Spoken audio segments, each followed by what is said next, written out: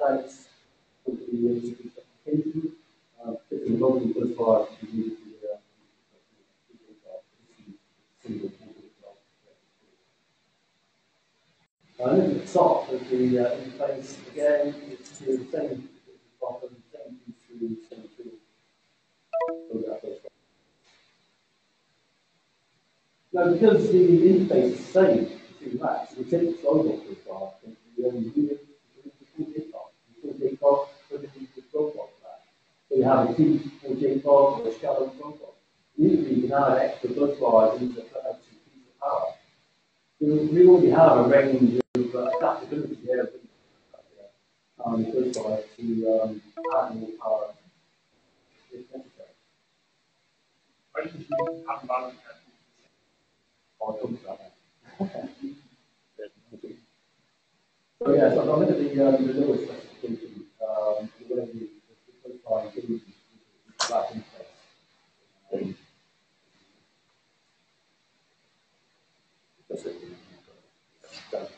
The little bus bar interface is common across the platforms and tie it into the open rack standard. Have some DCD or notifications to make it the base straight on the bus bar to hold it in place. Now, it's secured with two M6 split on screws, which are hooked up to 5 meters. So just how that's put on the deep rack, where on the 12 watt, 793.4 dimensions in the rack, it put the interface to the face of the bus bar. Now, how do you control that? So, the data may here on the piercings in the top picture here. This is the equipment interface. Data may has a tag on the vertical member as well, piercing at the same time, the same plane. And the base tray, the vertical members engaged. You have slots pierced distance from datum A to datum X. And datum X is a slot which the bus bar occasionally settles into on that. It's a pierce dimension, which you can show, pierce dimension into pierce so you can show that very tight on that depth dimension to show the hit requirements from the OCP requirements in the depth there. You see here on the top here, this is the Knott and the bus bar engages the data next, pierce edge. That's relatively straightforward at the bottom.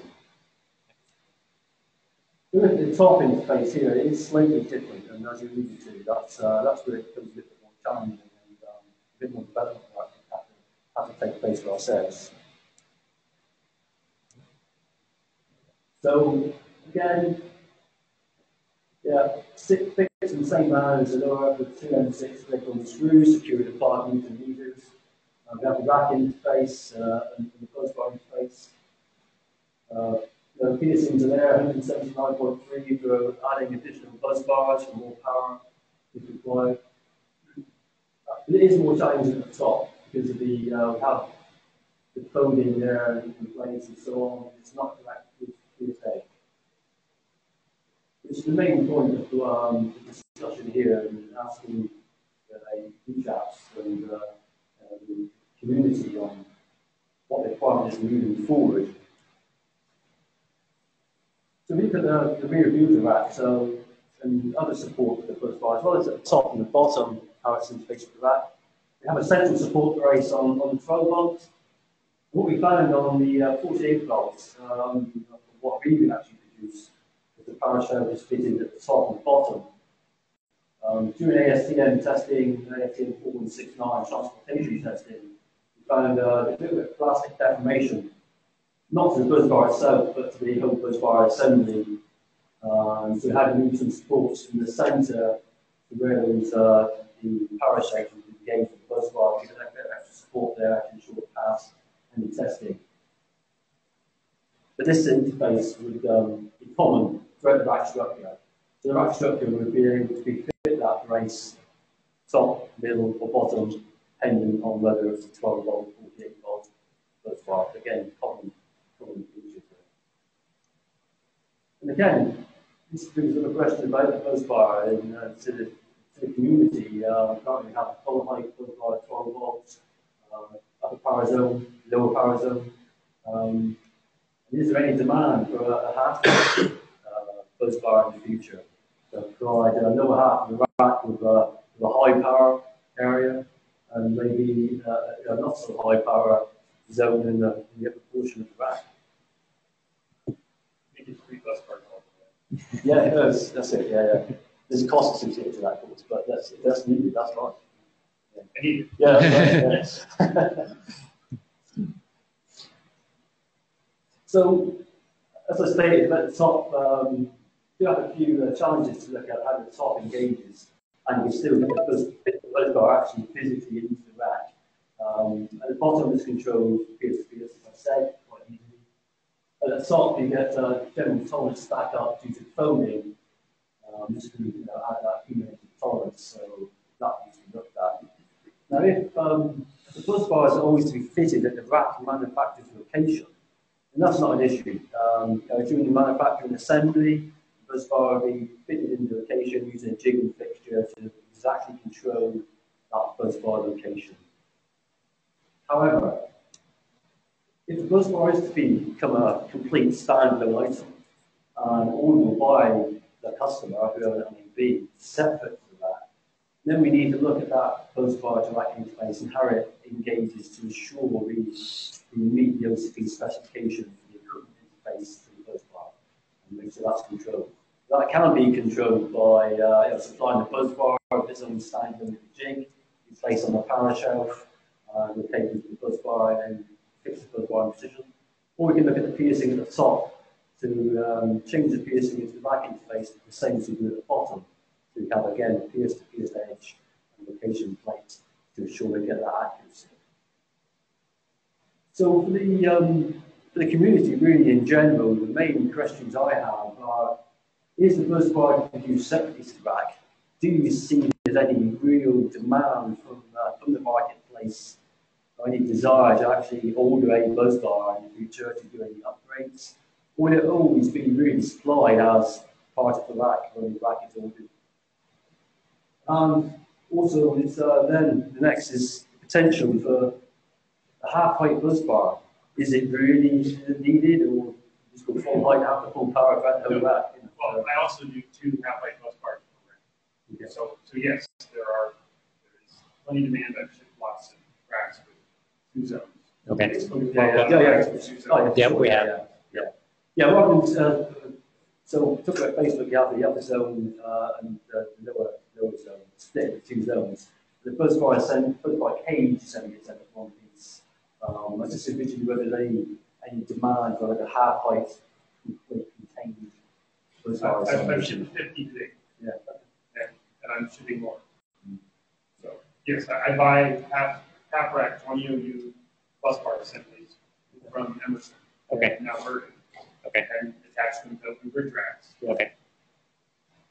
Again, this is, if we're talking about the Busbar direct interface and the Busbar specifications, this is what we're going to talk about. We're going to bring that into that as well and define that half-life.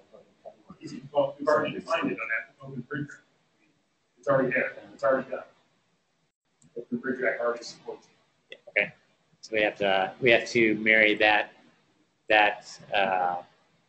those features, right, up with the specification, right, Well, to see that they're compatible. I mean, it's attached using horizontal mounting positions. So, and the same mounts work for both full height rack bus bars and half rack. Is the solution 12 volt or 48 when they are? I'm shipping 12 volt right now, but there's no reason why you couldn't use the same brackets to support a 48 volt bus bar because they have the same volumetric outline in the rack specification. Yep.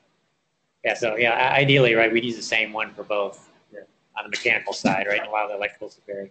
Are you going to the right data though? The bus bars only need to be located relative to the X data. They don't need to be located relative to the A data. The A datum is important, right? Because that really is what controls the ability of the connector to grab onto the bus bar, right? It's the feature right now that keeps the chassis in the rack is whatever latch or something that's pushing against that A datum. So if that was too far forward, right, you can imagine putting in the chassis and it sliding forward till you hit the A datum and disconnecting in the back. So there. But also that X I'm assuming is the front edge of the lance, right? The shelves plug into, right? So that's the limit of back travel. Well, you want to look at that real quick? Is that Derek, what was the X? So the X on my sketch was it's with a Busbar cage assembly interfaces into that. It's dead stop. Yeah, see, you don't have to zoom in on the rear. In the rear, there's those lances that come out, right? Yes. And then there's usually tabs on the trays that go across and sit on the L brackets that plug into those. And the front edge of that lance is the other critical part, and the distance from the bus bar is really, at least in my experience, is the critical. Yes, you don't want the distance from that, if that's X, from there to A is important for not letting the equipment come loose from the bus bar. But that's a rack problem, not a bus bar problem, in my estimation. The bus bar only needs to be located relative to that rear lance, which should solve some of your stack up problems. Sure. Yeah, I mean, you really have to have both, right? The distance between X and your hard stop in the back is what keeps it from destroying the bus bar going back too far. Mm-hmm. And A is what keeps it attached. Yeah, so the node is going to attach to the tray. The tray is going to attach between the hard stop and A. Right, so he's proposing a new datum, right? Would be X that would be controlled relative to either A or the hard stop. You could do it either way. Exactly. Whatever works better for the tolerances. I mean, well, given that the X datum with the lenses is in the rear where you're going to attach the bus bar, sliding for the control, right? They're closer to each other, right? You'd have to tell me whether. Well, to be honest, we the same. First, we the same. We have these slots pierced again, and that slot's pierced directly in line with that. The same data we played. Like Exactly the same. And that controls that lance to that position of the bus bar. So again, pierce to pierce, you have the same as 1.5 in that location. So you get the same kind of result.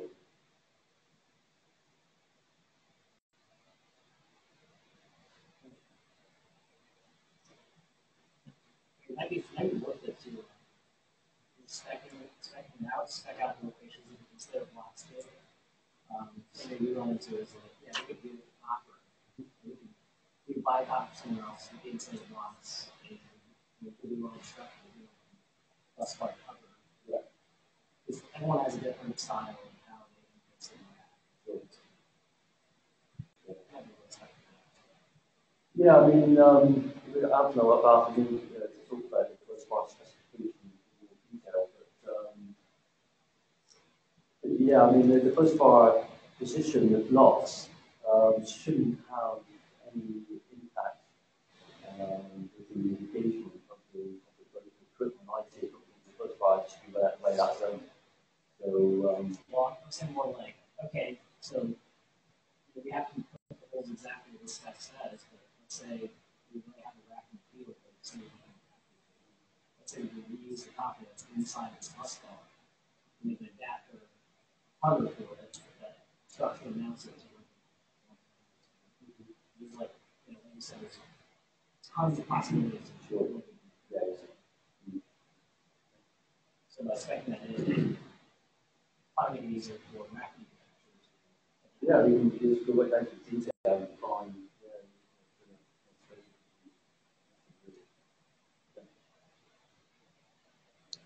Did you want to talk? Did you get the answer to this first one again? Yeah, so we talked about the halfway Busbar, which you mentioned Klein there, but do we see any need where the customer will actually be ordering a Busbar specific on its own without a rack interface? It will always be supplied as part of the rack. So we can standardise and make it common across a platform interface. But do we need to kind of control the dimensions of the Busbar to the rack interface outside of the manufacturing environment of the rack assembly? Will the customer ever order just a Busbar? That's the whole premise of the open bridge rack design. I think you can buy it today in 19 string, and tomorrow you can convert it, and you have to buy a Busbar separate. So, yes, already been there, done that, have the spec already written.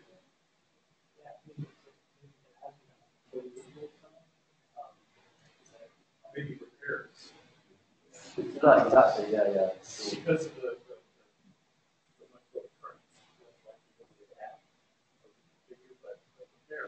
yeah, two replacements and so on.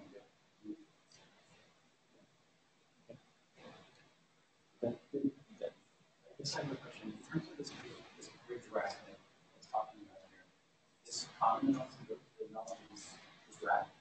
Because on the 12-volt side, we had a hard time from Amphenol integrating 12-volt Busbar because everybody's rack is different dynamics.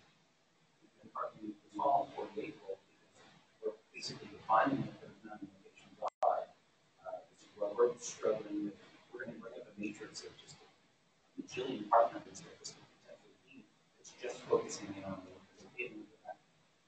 So, so we're going to address when we go up next is talking about how we're mapping this into the rack. So we got the end because we're dealing with the solve, but in terms of, you mentioned an Emerson rack, and you don't even, is that published in the spec, the mounting location for the Busbar? The open bridge rack is right there next to the open rack standard. It's on the same page. The spec's been there for 2 years. Yep, the spec for the file is there, right? But there's not consistency between what Open Bridge is doing, Open Rack is doing, and what CG19 is doing, right? So we, as a community, all need to agree on one thing and then go forward, whatever that is. Very interesting point. I don't know if anybody has good any show. I mean, everybody's on so different. Facebook or anything else, they're also different. That means we're stepping in the right direction, but I don't know how you do it. Exactly, yeah. Right, so I mean, the stuff that's already out in the field, right? Whatever we pick is probably not going to be compatible with, right? So you could always probably do a sheet metal bracket, something to backwards compatible. that's the only possibility, right? But we're not going to be able to, bridge that until we decide on something, and then we'll call that whatever that is, right? And then going forward, everything from that point forward, if you were to comply with that, would then be before it's backwards compatible with the new Busbar standard. I think standardising interfaces says it's a sort of best back and relatively to do that. So we could agrees with that and bring that to the specification. But as you mentioned there, it's then about the configuration and where the power shells get fitted and how that knock-on effect the bus bar, which brings in a lot more variance. Just going to talk about this presentation. Okay. Thank you. All right, so yeah, you can let you guys come up. We'll get you.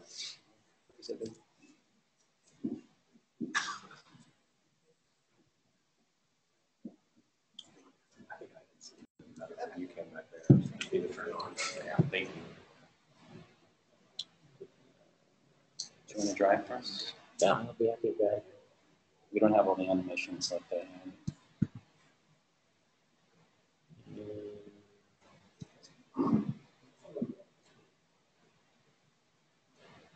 Okay, so we're good. Okay. All right. There's a microphone in case anybody. Okay. Like with talk for a little bit. Talk. Yeah, Sure. or you guys can. Yeah, that might be Figure it better out. for you. Okay, I'll just leave that here. All right. Okay. Let it rip. Hello, everyone. I'm Knott. I'm an applications engineer for Amphenol Power Solutions. Today, we're going to talk about the 48-volt bus bar that we have for the OCP community. Go to the next slide. Oh. With us is also Mike Wingard. I'm the Field Applications Engineering Manager for our Power Solutions group. So some of the topics that came up are some of the things that kind of lead into our presentation here. Just shown is the rack here with 9 bus bar segments. I think this might be a carryover from some of the wall-bolt solutions, but we've been moving forward with just a singular top-to-bottom vertical rail.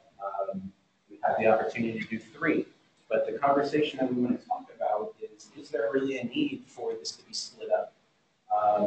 Maybe it's going to be a mixed mode, a 12 volt, 48 volt. Maybe it's going to be so large that it's above the 36 kW that we're seeing now, and there isn't enough mass in the assembly to get that much copper for the amount of power that we're talking about. So I'm probably going to ask that question over and over and over again because we have a feel that 36 kW is something right now in the OCP community, but we're seeing from customers out there as high as 100 kW in a single rack. And the amount of space that we have in the area for the bus bar to be, that's a bit of a challenge for us to do without splitting. So that falls under the power requirements. We have a 15 kW and a 36 kW solution right now. We are looking at 42 OU racks, and we're also looking at 48 OU racks. The locations of the power supplies we're going to talk about a little bit. The locations of where to mount this bus bar. So, like I said, we're working with Rittal, and that's given us an opportunity to locate how we're going to mount our bus bar. But we've been having difficulty, particularly in the 12 volt space, integrating our solution because everybody's mounting location is different. So, standardizing, like we had seen in the Rittal presentation, will make some of the slides I'm going to show you a little bit later a little bit easier. So, if you could go next one. Sure. So I said 15 and 36 kW. That's either just a very flat bus bar or an extruded profile to get us up to 36 kW in the space that we have. But we're seeing some applications as high as 100 kW. And what we're doing with that is we're taking 50 kW rated extrusion and cutting it in half. So it's really dual 50 zones. We think we can get up to 60 with the extruded profile space that we have. We're not quite there yet, but we think that that's going to be the limit. So a single 60 zone or dual 120 kilowatt zone. The 50, like I said, is, excuse me, the 100 is dual 50. So we kind of brought out a bit of a chart here on what we're actually seeing right now. For us, we don't really see a difference in the bus bar from shallow to a deep. The bus bar is going to be the same either or. But 15, 36, 50, and 60 kilowatt ratings are what we're focusing in right now.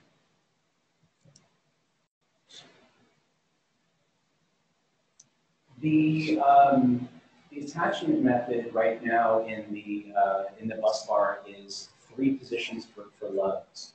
Right now, that seems to be sized up to about 3-4 aught wires. We feel that if we are going to max out that space and go to 60 kilowatt, we may not have enough room to bring all that power in. So if we're using a bus bar, we can put more bus bar there. But if we're going to continue with the cabled method, we're maxed out now at 36 kW with 3 4-aught wires. At least on the current spacing. One of the points of consideration is either adding more threaded studs and maybe also spacing them out so we can bring larger wire into the area. So have you looked at that to see what might be best? Well, we think that bus bars would make the most sense to do. I think we've talked about maybe having blind meat connectors as well. Yeah. So far, there isn't a connector that does that. So cabling's easy. People can do that. Bus bars take a little bit more to develop, but we think that bus bars is the way to get there. If you're going to continue with cables, we need more lug landing positions. Okay, so yeah, we can, I mean, right now it's kind of hard to see, but you can see you've got, I guess, 3 right now. The next step above that is the 3x3 array. So we can certainly look at adding, leaving it at 2, right, and just adding more positions down, however many you need. Yes.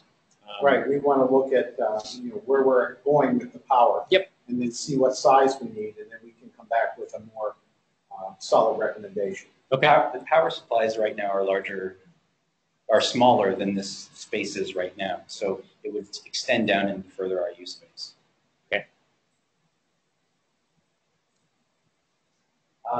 So the challenge that we have with the bus bars is this complicated matrix of how we're going to develop for each and every customer.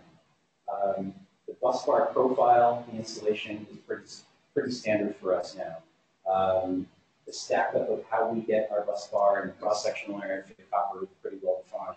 We're having the most challenge in being able to associate it to a specific rack. We just have a handful of rack vendors here, just a handful, but clearly there's a lot more. And for each and every type of mounting, until we standardize, we're going to have a different part number, and we're not going to have the ability to pull just an OCP 48-volt bus bar by part number. It's going to be specific to each and every rack manufacturer. We still expect there to be the difference in wattage. We're finding customers want their rack tailored towards what their power requirements are.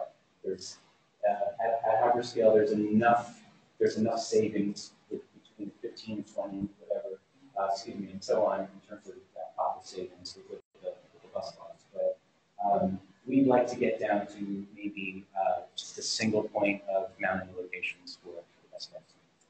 So why didn't you put open grid rack among the rack manufacturers? Because I think we're learning that we didn't penetrate very well into the 12-volt space, so I think that was unknown to us. I mean, we came into this after working with connectors on the 12-volt side, but we didn't really have we didn't put that much effort into the 12-volt system, so we didn't have that knowledge. And you're saying it's as simple as clicking a few things, and it's hard enough to find that we didn't click that far. But well, we've certainly had lots of personal meetings about the rack, about the not connector for sure. in general. I mean, you're no strangers to my office. You visited multiple times. We talked, like you said, about lots of different things. I don't think we ever looked at being the bus bar supplier for you. Maybe Mike can correct me on that. But, we had discussions about that too. We had discussions, but we haven't gone beyond discussions. Yeah, because we never got to do it. But it didn't mean I wasn't going to be doing 48 volt. But I think what we've talked about is common mounting, because positive, negative 48 we talked about quite a bit, and a similar rack, maybe top and bottom. So it belongs on there. This bridge rack belongs on this list for sure. Okay. Yeah, this certainly does not cover every option that's out there. This covers the bulk of the major options that, as bus bar suppliers, would cause us to have unique bus bar supplies for each of our customers, depending on what combination of events that they selected.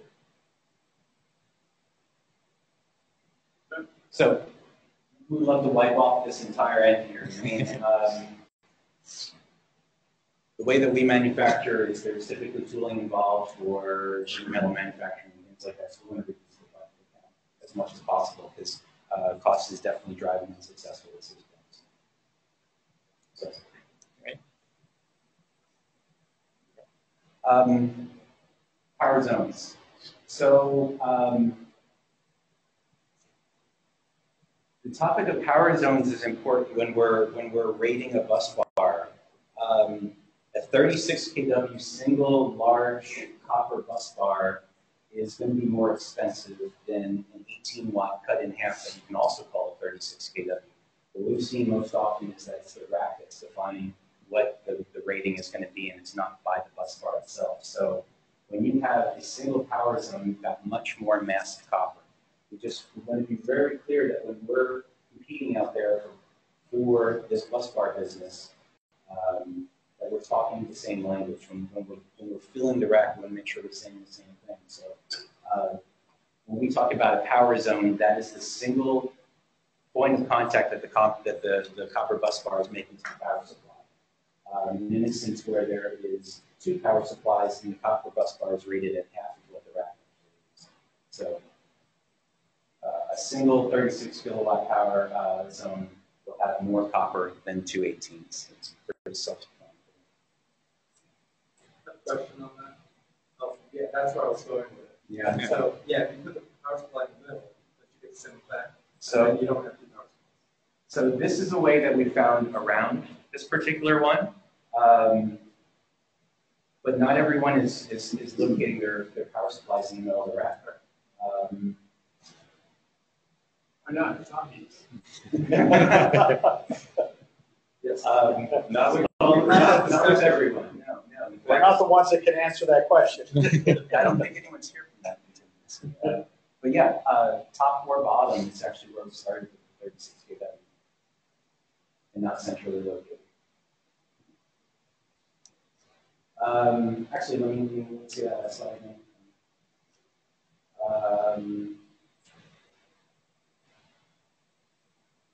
No, that's okay. So this is a comment. I think it's a carryover from the 12 volt spec when we talked about this.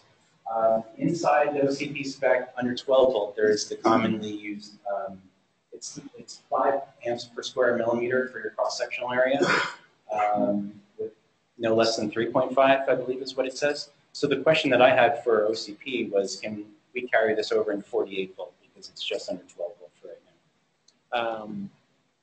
Yeah, I mean, I don't think there'd be any problem with that. We could certainly see.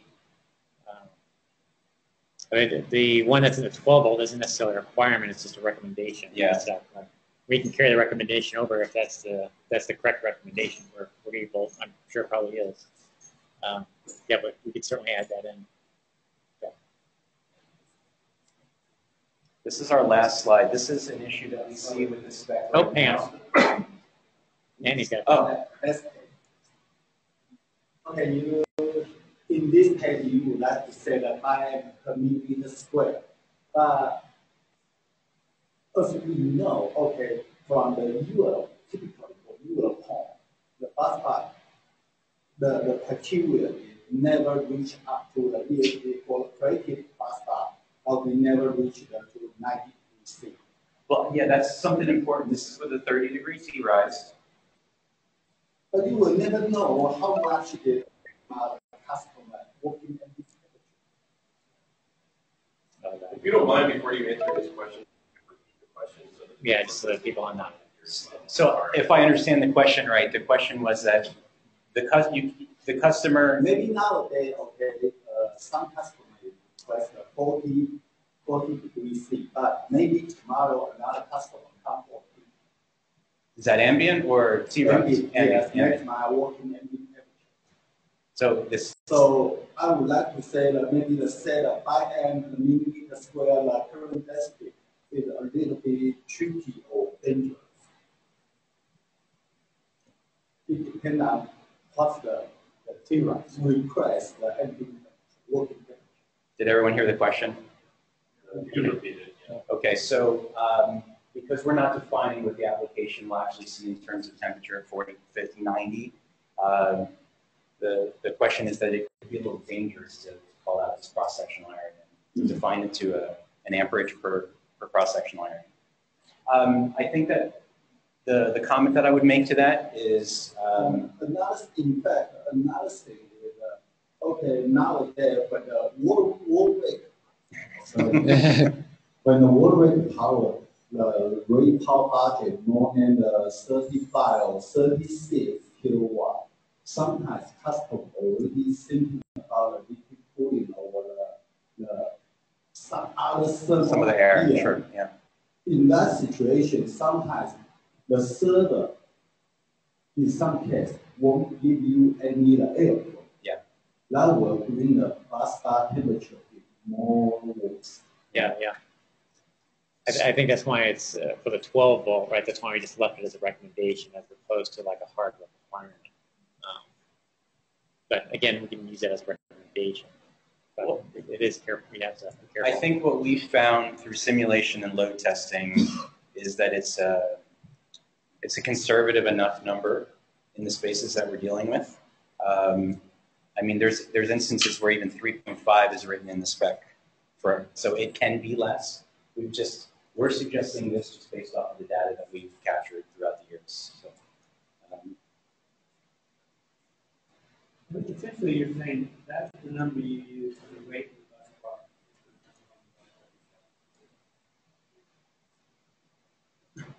yeah.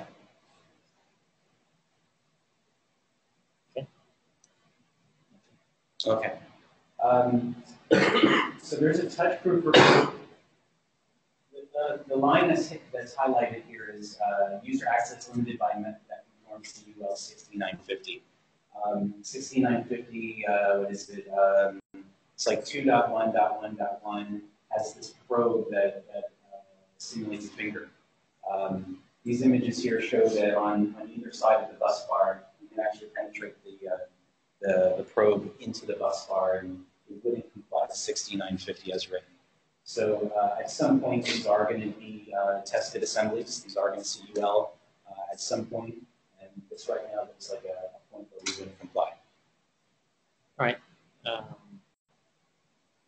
So what's your proposal for that?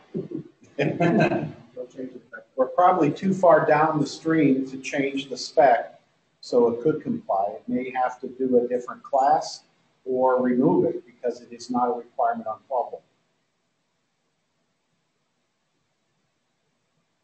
Or there's the mechanical considerations, of course, which skip this. Yeah. Well, would it be simple enough just to move, reduce the chamfer slightly? You really only have to solve for the positive. Yeah, the one is pretty bad there. So well, the top one's ground, right? So that's not necessarily a problem. It's the bottom one that's barely touching. That's the one that's hot. Probably 2 millimeters away. So I don't know how much chamfer there is there, right? But due to reduce the amount of chamfer on there, I don't know what that does to the gatherability of it, right? But we'll skip in terms of light of the connector. Is there any room to move that back? Is there? I'd rather not, only because we're a little short on white now. I mean, white is tight from a connector manufacturing standpoint. We've had customers voice concern that the amount of white that's available doesn't meet their. We've had customers voice concern that the amount of white that's available in connectors today may not be sufficient. So moving that bus bar back farther would require some design changes to the existing connector. The other option, I guess, would maybe to shrink the area that's the opening there for the bumpers. I mean, I guess there's a bunch of ways we can go about it, but Mike mentioned about the fact that it's not present on the 12. That's one thing to look at is the chamfer that's in the blue areas there now. I think it's quite generous. Mm-hmm. I'm not sure that's required based on the connectors that are being designed today. Yep. That would be the first thing I'd look at, right? Because that'd be a very simple modification that might get you to compliance very quickly.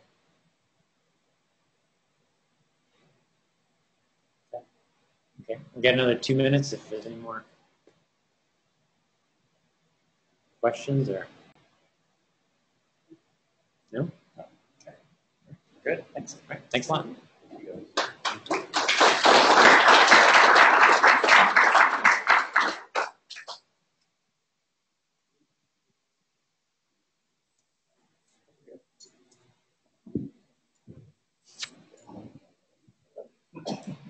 planned this really well. So Justin gave me a terrific segue into the connectors. What's the up here? I just wanted to get some feedback, introduce a new connector, mounting method we used Amphenol to come up with as an alternative to the existing design. So we have at Amphenol a proven mounting method that removes hardware. We've used in connectors for years. We've adopted this method to the 48 volt area connector. I also have the standard connector in my hand. You can see a screw and washer is required to provide the amount of flow. That adds costs for installation, costs for hardware. So we are introducing a slide lock version. It basically has a flip, goes into the panel, slides horizontally, snaps in place. No hardware, a little faster labor, and while reducing those manufacturing costs, it also obviously meets all the flow requirements for IT gear, 48 volt IT gear, of up to plus or minus 2 millimeters in X and Y. It does take up 23% less panel space than the screw mount version. We've had a customer that's extremely tight in their mounting, and so they did not have room for screws. It also, obviously, as I said, eliminates hardware, and it's a tool-free installation and removal. And we are planning to ask the committee to add this panel cutout to the standard going forward. You can click on the video real quick. Sure. Just, and you may not launch. Get the shot again. Okay. No. It's not going to launch. No. Yep, no worries. So basically, it was just a video of the connector that originally had this design that shows how it goes together. So this is the calculation where I came up with 23% less panel space. Obviously, the screw mount version, which is the standard product that meets IT gear or meets the open rack today, is the standard footprint. And then on the right side is the new part. The existing screw mount connector is wide and narrow, okay, in profile, whereas this part is more rectangular and vertical in nature. But when I did calculate it out, the total area required is about 23%. So I'm just wondering, is there any? I'm looking for feedback, basically. This connector is designed for 100 amps in and 100 amps out. And you notice that in open rack, the vertical dimensions are not defined. So we've sized this based on a customer survey we've done, which is right around the largest customer we've talked to so far is right around 75 amps, and they need headroom to 100. So we sized the connector to that space. Correct. Yeah. And can it be mounted horizontally? Sure. Yeah. Google's original spec was that they would put horizontal. Oh, yeah. Is there a grounding option? To tap a ground? No, there's not. There's only a 2-pole connector, so there is no option at this point to ground that. That's great feedback. I haven't heard that question. Is that still in the spec from before? I'm pretty sure it is. I'd have to go, yeah, 48 volt. Or horizontal. Oh, the horizontal or the ground? The ground for the horizontal. Ah. Yeah, I'm pretty. That hasn't been removed, so I'm pretty sure that was in there from the first. Okay. The first submission. Yeah, certainly they will function sideways as well. Question: does it have a sense pin? No, it's not.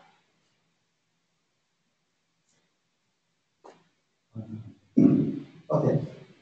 Based on our trial or build experience, maybe for connector-wise, the left or right, the floating distance won't mean so much. Okay. That's an easy solution. You just reduce the size of the panel cutout, and the connector stays the same. The situation is when we build some the tray and that kind of the floating dimension, we suddenly found when we try to insert the devices, maybe due to the too much floating distance, the connector will keep on the busbar edge. We have experience. That's all right, yeah. For vertical, it doesn't matter. But lateral, right, maybe we won't need. My personal feel is just the plus minus 1 millimeter. Okay, that would help with the lead-in issue and the touch-proof finger probe. You would reduce the lead-in. Yep. Any questions? Unfortunately, I think I need more flow, not less. So I'd rather see you stick it to. Okay. To keep the current requirements for flow. Yeah, yeah. They're selfish though, because I've got 3 wide and I'm not lined up center line when I'm 3 wide, so I need the float to accommodate the difference between the center line. Okay. That's pretty bad. Yeah. So I think in one of the specs, it says that the plug is there to accommodate installed shipping. The plug is present so that you can ship the gear in the rack, and it accommodates threading and contact degradation. So I guess I'm wondering, is that what's there? It is 2 millimeters right number. What is right number? I haven't read that. I haven't seen that portion of the spec where it was the float was introduced for shipping requirements. These are simply complied with the plus minus 2 millimeters requirement of the spec. I assumed it was common stack up. There's a lot going on in there. As you said, 2 millimeters. Some customers may have, some of our customers may have need for every bit of that 2 millimeters, just in the mechanical stack up. But certainly that would be a consideration of addressing any kind of motion during shipping. We'd allow that to move a little bit. My only fear would be, I guess we still have 2 millimeters of vertical as well. So it would be addressed in both points. Yeah. The vertical is specifically for the transport. Oh, is it? Okay. That's otherwise you really wouldn't need that, right? But it's for transportation with the gear installed. That's why you get the vertical. So you can pick any number you wanted. It's just a matter of how stiff the gear is, right, and how bad of a shipping environment you're exposed to. So we picked 2. So now that could be the right or the wrong answer, but it works for something. Yeah, it works for most of the stuff that we've seen. Any other question? All right, thank you very much. All right, super. Thanks a lot.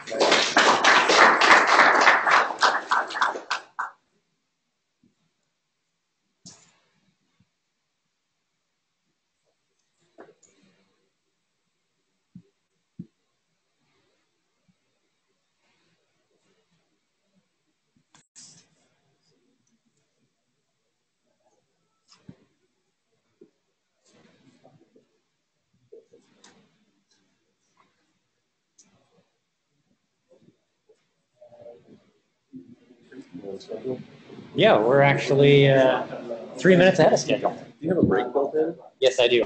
I've got it right after this next 20 minutes.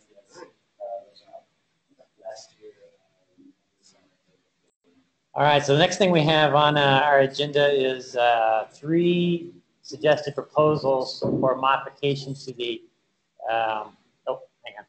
Okay. That's all right, I can use this one.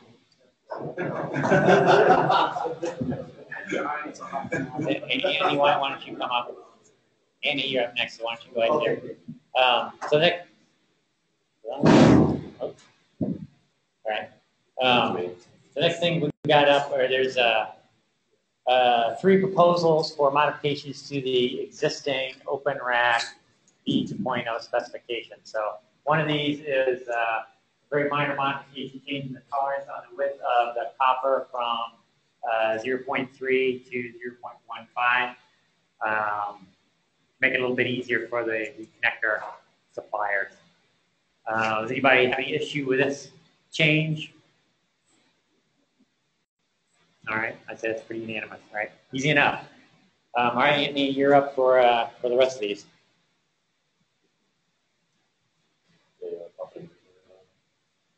Yeah, I will. That one's all there is for this one. So I'm gonna get the Delta one up real quick. copy and presented. All right, go for it. Okay, gentlemen, ladies. Okay, sorry. My name is Antony from Delta Electronics, Taiwan. Okay. So now then maybe I would like to share or post something. Two things. First one is we trying to have the modular dimension in the REX standard. And second one, we're talking about some flexibility, the power size in OCP.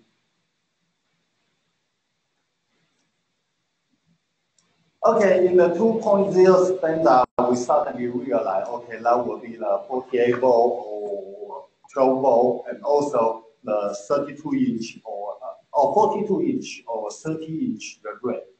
So we suddenly realize maybe there will be more different array type will be needed. Not only the two, maybe will be the 48 volt in the long version or the 12 volt in short version. So next page.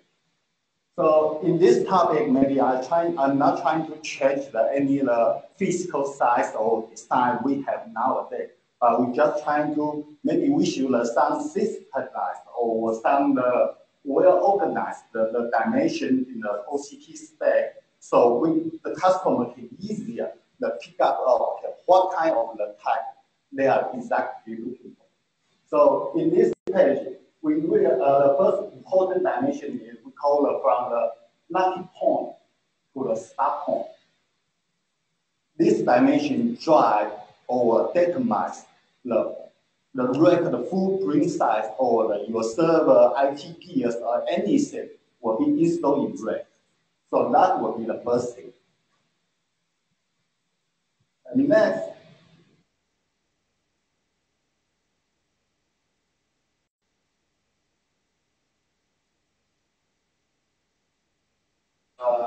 locking point to the busbar point. Maybe we call that the return point. But unfortunately, it combines the two factors.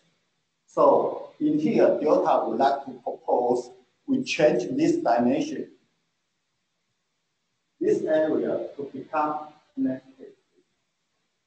Okay, more clearly, we should define or determine, specify the start point to the return point. Because that dimension is totally, in most of cases, it depends on the clip you are trying to use on your devices. So based on current situation, we have the 12 volt and the 48 volt, and we would like to propose the dimension is 3.8 and the 7.6. But actually, it's not new. It's from some current 2.0 spec, the calculations. Next. If we set this kind of the two matrix, then we can simply get out the 42-inch, 12 volt, and the other three types. That will be make the more well organization or the easy choice. Okay? Any question you can start anyhow. Okay? So next thing we're trying to propose something new. In nowadays, the power supply or power electronics, power industry, the power density become higher and higher. In nowadays, okay, we already, for Delta, we already can have the 18 kilowatt in the one OU size. And also, so we can think about 48 volts, 36 kilowatt. But unfortunately, in current OCP spec, the power connection point on the bus bar is not really well suitable or well systemized for the different size of the power shell. So back to this page. This we call the previously the 12 bus bar and next and 48 volt. These two dimensions we already mentioned before. But we also notice that some must keep the clearance the dimension. in 48 volt, that would be the 13.4. The reason I highlight the dimension here is because that we're trying to propose for the busbar connection point for the different size of the power shift. We must reserve the some clearance space here, just in case if that space you will install such high, for example, the 3 OU power shift, you can still insert your server or IT here. But in case you need to the 3 OU power shift, you already have a connection point here. So that would be to give you more flexibility. And next, that would be the 48 volt. The same consideration, just keep the 40 millimeter clearance here, just in case no power shift really 3 OU high. But you can make the clip making without any trouble. But in case if you really have the 3 OU power shift, oh, maybe that will give you more than 50 kilowatts.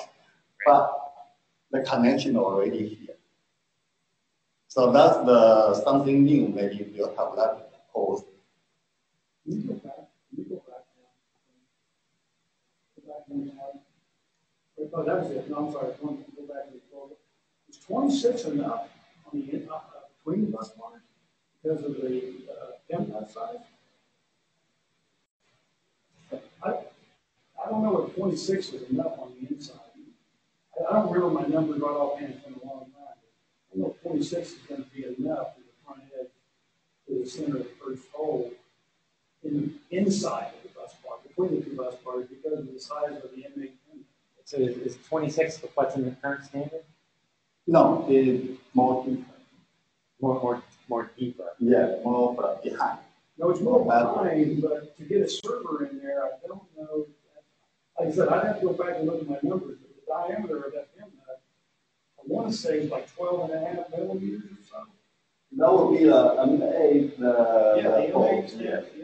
But on the inside, when you press it on, I think it's, again, I could be off, but you're going to go below 20.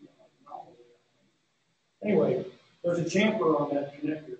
Maybe it'll miss it. Something you might want to look at. But in fact, we look back more because of the way we look at 12 volt. Okay, actually, not only in the maximum. That look on the inside. Look on the inside. The inside where the nut's going to be. If you're doing it that way. Yes. You're going to be under 20. Yes, but in fact, in the 12, maybe that because that's the insert nut on the bus bar. So inner side will be flat always. Nothing. Yes. Yes. Some of the connectors have pretty long terms on them. That may be the one that this build point from Wingard. There are multiple different manufacturers of those connectors. Method has a 12 volt connector, closer to the old original style that has a longer tongue on it, I think. And tongue in the middle there is deeper on methods, but other designs from Method. Yes, I agree. But that's all we can have, or we just based on all the available clips. Okay, we find the dimension also to provide some specification and the board here to make the bus bar or the power shift selection can be more flexible. I like your idea, though. Okay, any questions? Thank you.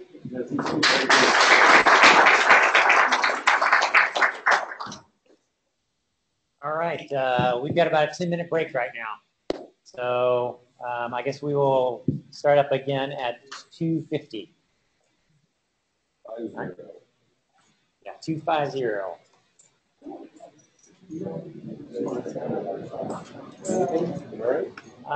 I'm definitely going to need a little bit more water. Okay. Oh, thanks. Appreciate it. Thank you. Hi,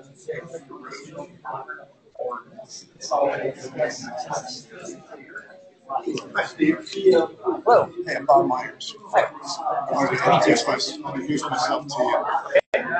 This is our first, at least my first OCP workshop meeting. Okay, welcome. For Rack and Power. Yeah. I run the team at Flex that does the battery systems and the stuff. So this kind of thing is Yeah, definitely. Yeah, we need some more representation in that area. Yeah. A lot of it's been driven by Facebook up to this point. Yeah, So. yeah. I understand that. So maybe you can give me some heads up as to what you think you need. Sure. So our last 30 minutes on the agenda today is to talk about that very thing, right? Okay. So from a power system standpoint, what are the specifications do we need to go start working on, right? What is the community you want to go see? We can start getting some of those we could start kind of filled out. We could start to listen to that, and then maybe over the next few weeks figure out what we can do and make some suggestions. Yeah. Great. Great. Thanks. Thanks. Thanks, Gary.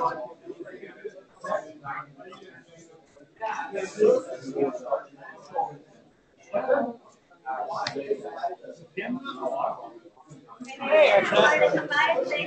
Hey, thanks. Great. Yep. Good job.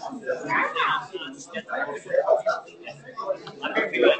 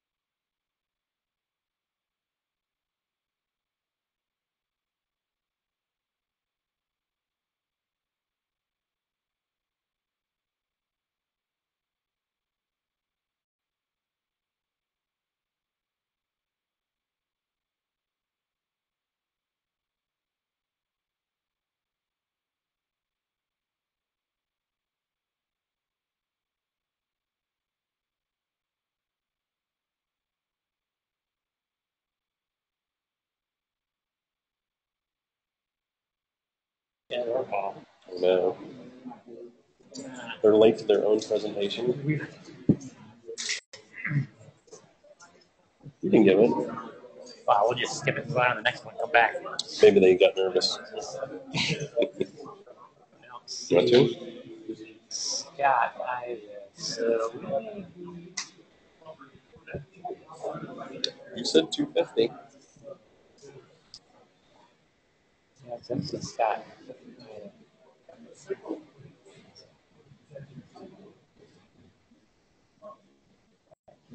Can you skip that?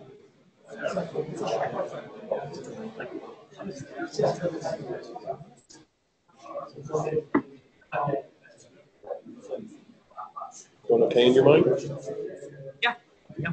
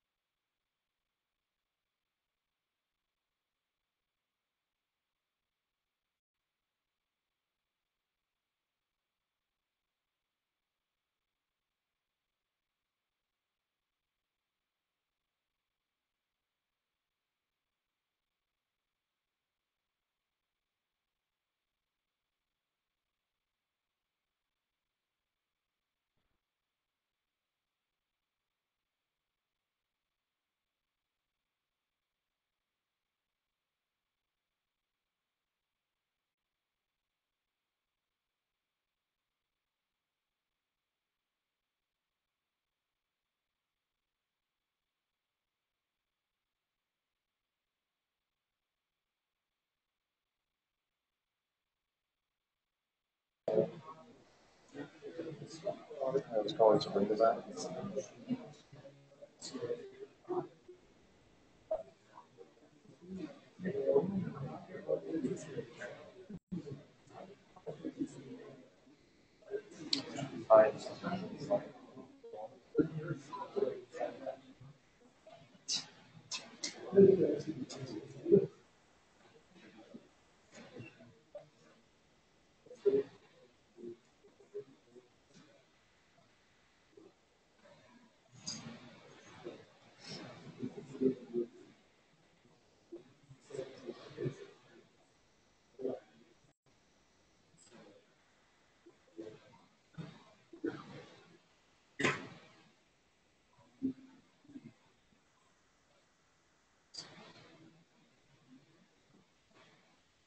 I'm still missing my presenters. So. Feel free to talk amongst yourselves until we get.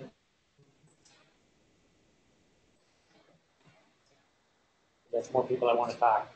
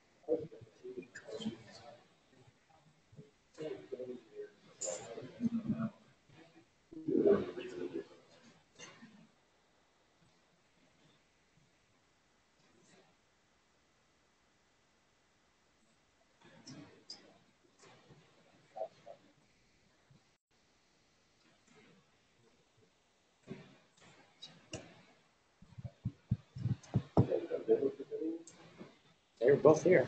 I mean, So 2 presenters are missing. well, those two for this one.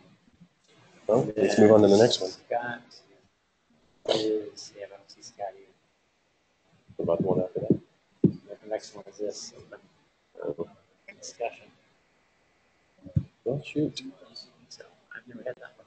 I haven't either. It's kind of shocking.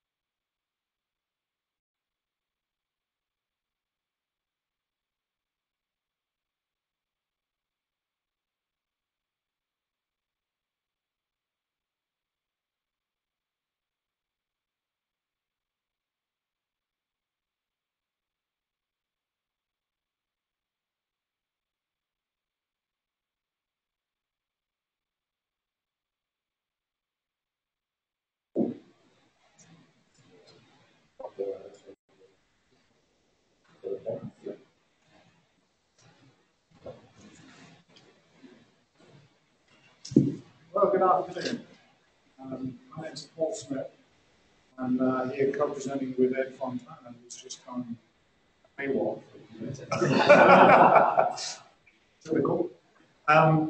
We'd like to make a proposal for a three-phase, 380 volt, 480 volt AC input, 48 volt DC power shelf. And we see this as having some fairly significant advantages. I don't have a whole lot to say about it. We submitted a specification, and I understand that it's been distributed. So we're hoping that we're going to get some feedback on it, as opposed to having to give you lots of numbers and details that are not going to mean very much in presentation form. Next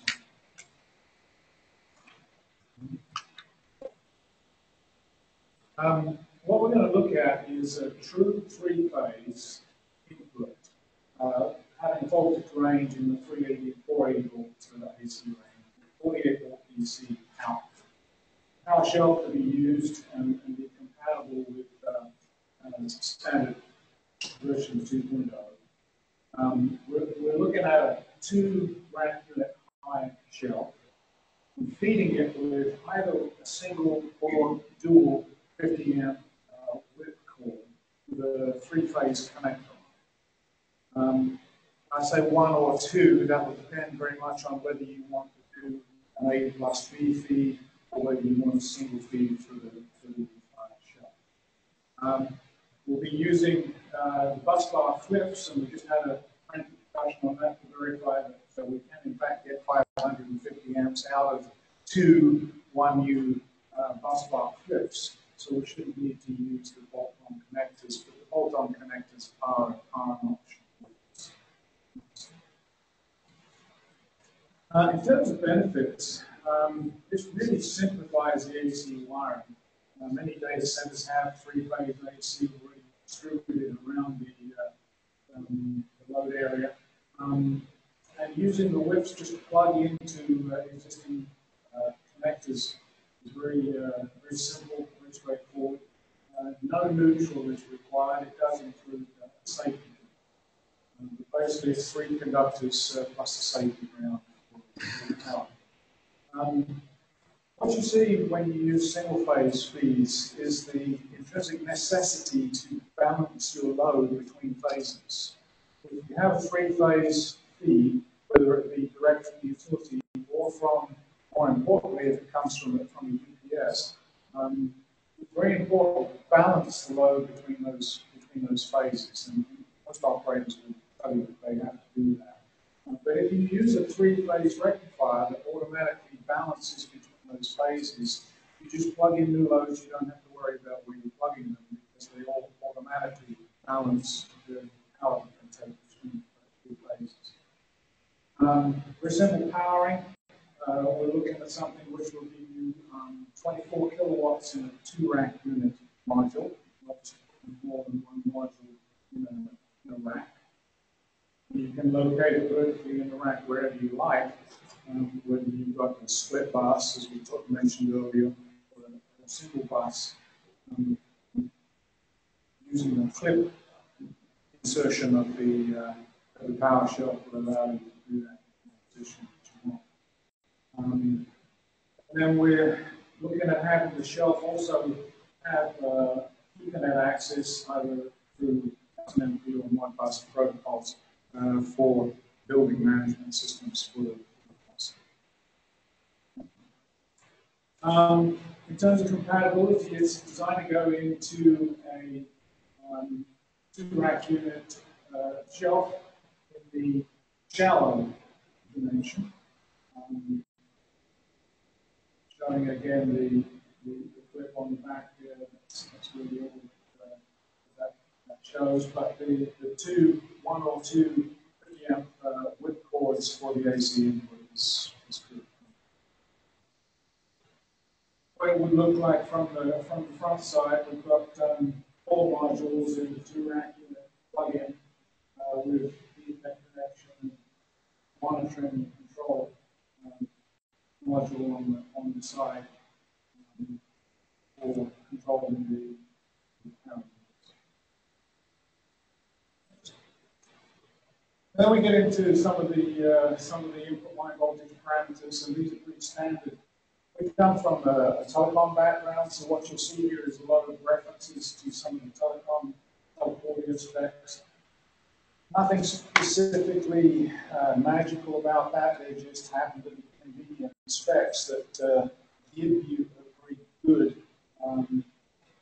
good product with high reliability, is evidenced by the US telecom arena. So what we've done really, and some of these, I apologize, there's a bit of a mixture in some of these from the standpoint of the shelf level versus the individual power unit level. The input current range, for example, you won't get 24 kilowatts out of 15 amp input. So that's at the module level. And we've got some further specifications on the following slides. But like I say, unless there are specific questions that people having seen this have, I don't really want to get into every single one to go through and really open it up for questions based on either the advantages or the specification as we've already seen.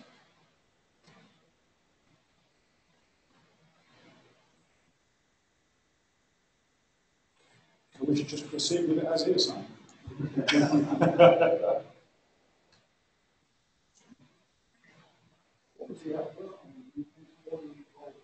Well, it's 48 volts, nominally 54.5, but the plan is to stick with the 2.0 DC output specification. It's pretty standard battery charging voltages and currents, and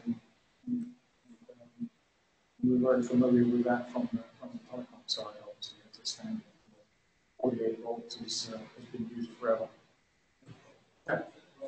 It's plus 40, it's plus 48, and it's going to be able from 42 for rest.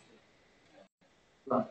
Would you mind just repeating the question? Yeah, the question was whether it would be plus 48 and plus we make many products that are minus 48. It's just a matter of which side you ground. And the typical voltage range is from 42 to 58, typically, depending on whether people want to do charging of batteries or what have you. It can be monitored and controlled remotely through the access. But the standard voltage is 54. And that can be modified depending on what your BBU requires. Sorry? Just turn it upside down. Yeah. If you don't want negative voltage, you just turn it upside down.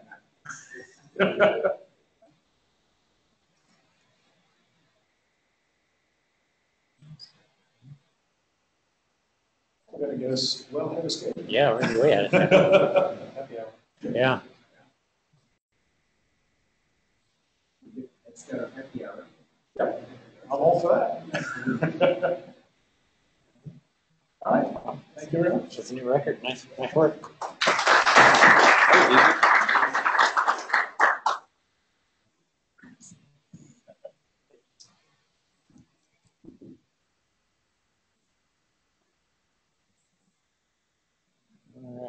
So I don't see our next presenter in here either.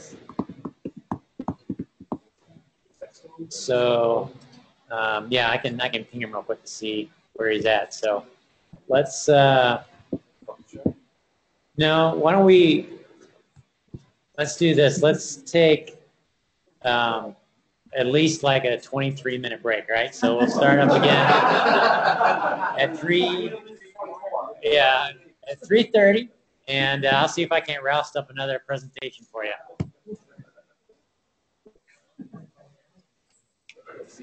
For sure, yeah. All right, so it'll be 3:30. 3:30. We'll still be ahead of schedule. Yeah, good to see you. Thanks for coming out. We'll be around. You probably have one of the days there Wi-Fi access anywhere. Yeah, there is. It's called DCD, hello and cloud or whatever. Yeah. And then the password is DCD, all uppercase, space, 2017. Almost as good as password. Yeah.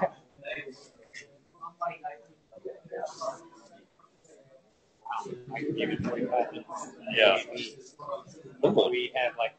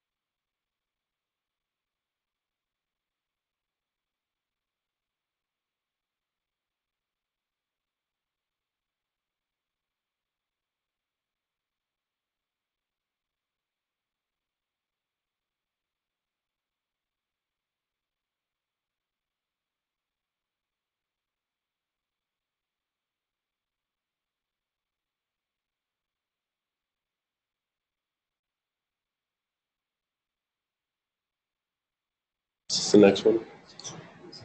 Next one, no. Start with external. At the top.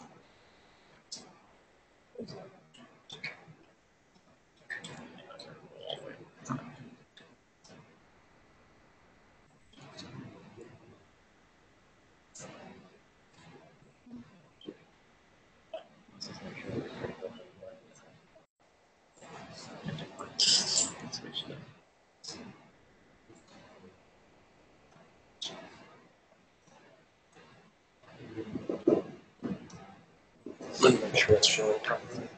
You're unmuted, so you should be good to go. Okay, thank you.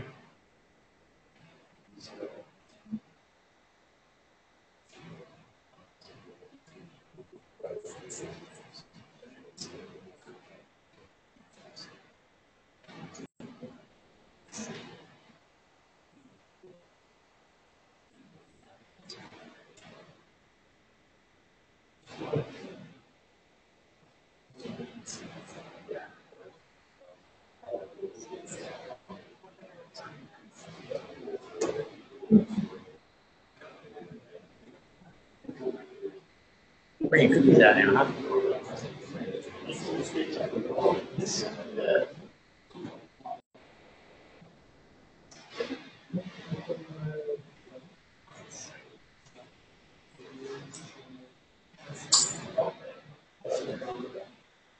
Yeah.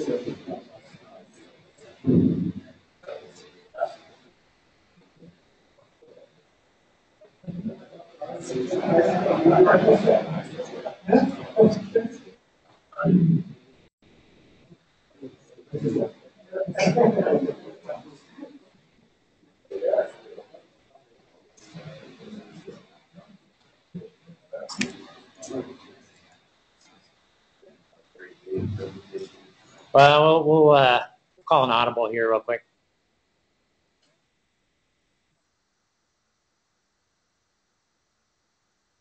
All right, so since we're still running about 15 minutes ahead of time,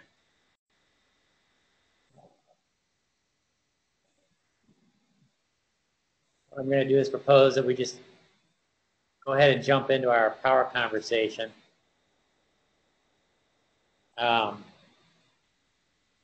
And then we can switch over to the Google once they're around.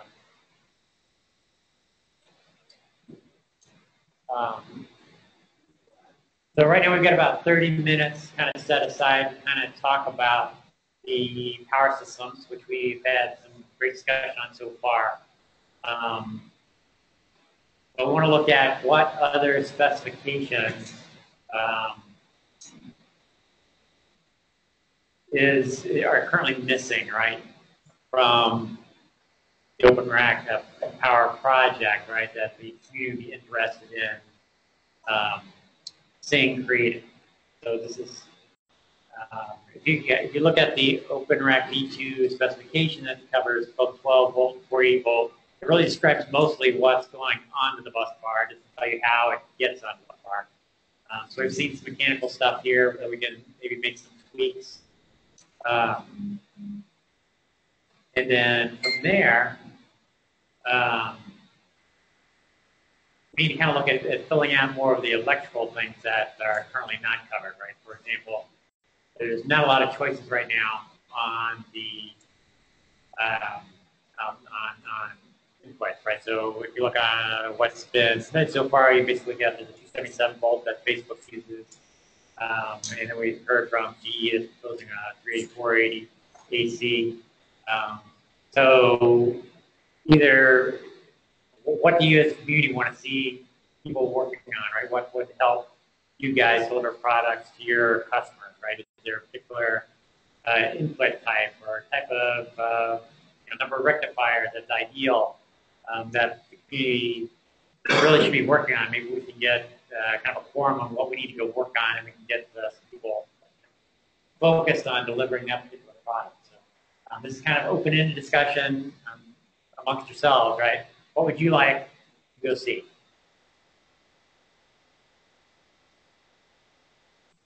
Sure. Medicine possibly. I was just wondering, seeing this discussion on the bus bars, defining the location, you mentioned the electrical side. I haven't seen, I don't know, other people do the same. How do you going to interrupt this, as we expand, any rack, people put vendor A's power supplies, vendor B's power supplies, and, how do you do the sharing digitally, otherwise, or the other things? I was wondering if that's what is Right. And some feedback for her.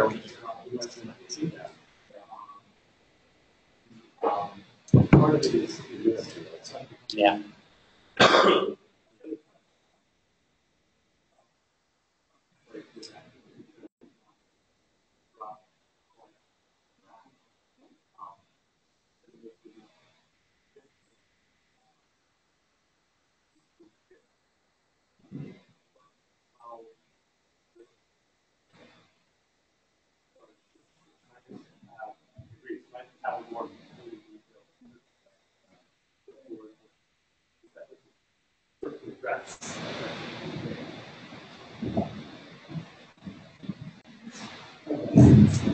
So, so I was just wondering, so you said discussion group around that, talking about the digital sharing, talking about the dynamic performance and the other factors around that. Would that be okay? So are you looking for interoperability at the rack level between different manufacturer shelves? Are you looking at interoperability within the shelf between different rectifiers within the shelf? That's a good question. I mean, the initial point to start would be within the rack. Suppose the vendor A, vendor B, or vendor C stuff in there, and then you put two shelves in parallel. How would they react from current sharing perspective, dynamic performance, transients, things like that? So this could be expanded beyond within two outside. From there, you can take another step down. Yeah, there are a couple things. One of the things that we are going to offer is in-play, that's very good out, so. Sure. That's all good. All good. So the idea is that we've been out a long time, out there. We're moving to do that community and have that be in-play. It would make the way our development top to uniform across and that would allow people to, like, you can even add a brand. So that would give you leverage. The other kind of question I have is, okay, I'm coming from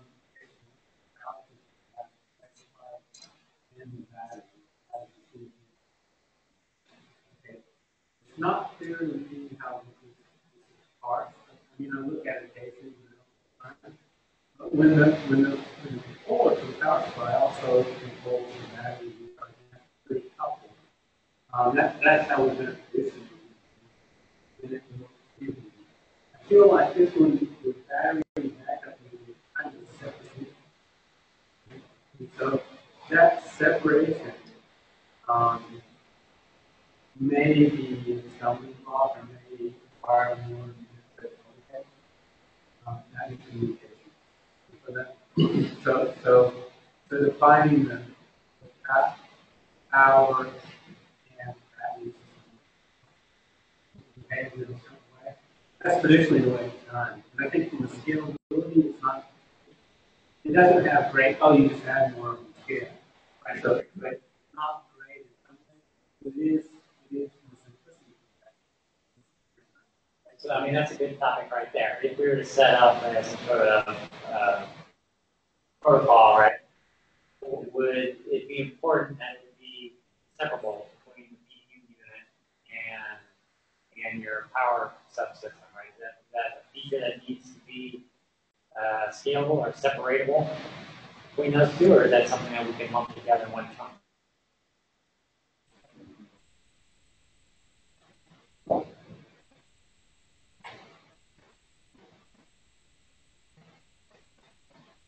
Yeah, I agree. It's a good question, but I don't know as they are separate, right?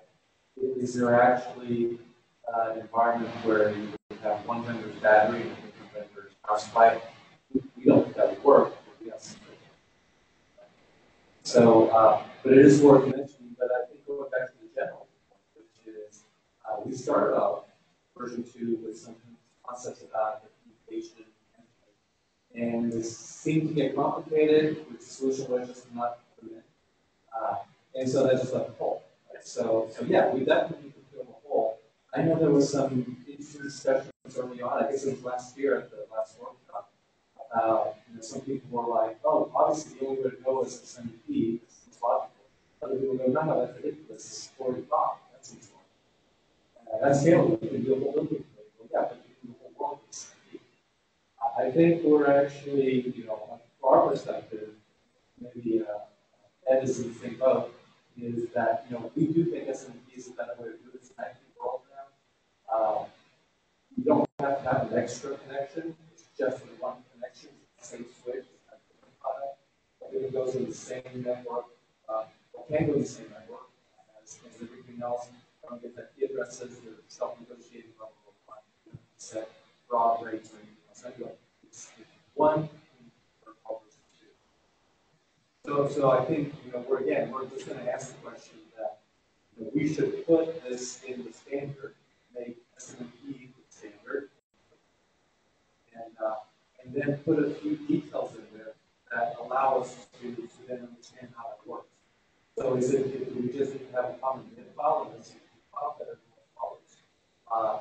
Is it okay to have additional commands? I always hate to say that, but everyone does that. Like you have, oh yeah, of course we're going to follow the standard plus our commands. Yeah, exactly. Yeah, right. Well, yeah, but that is a secret sauce, right? So there's a logical reason for doing it, but doesn't. Yep. So yeah, we're very anxious to see that come up.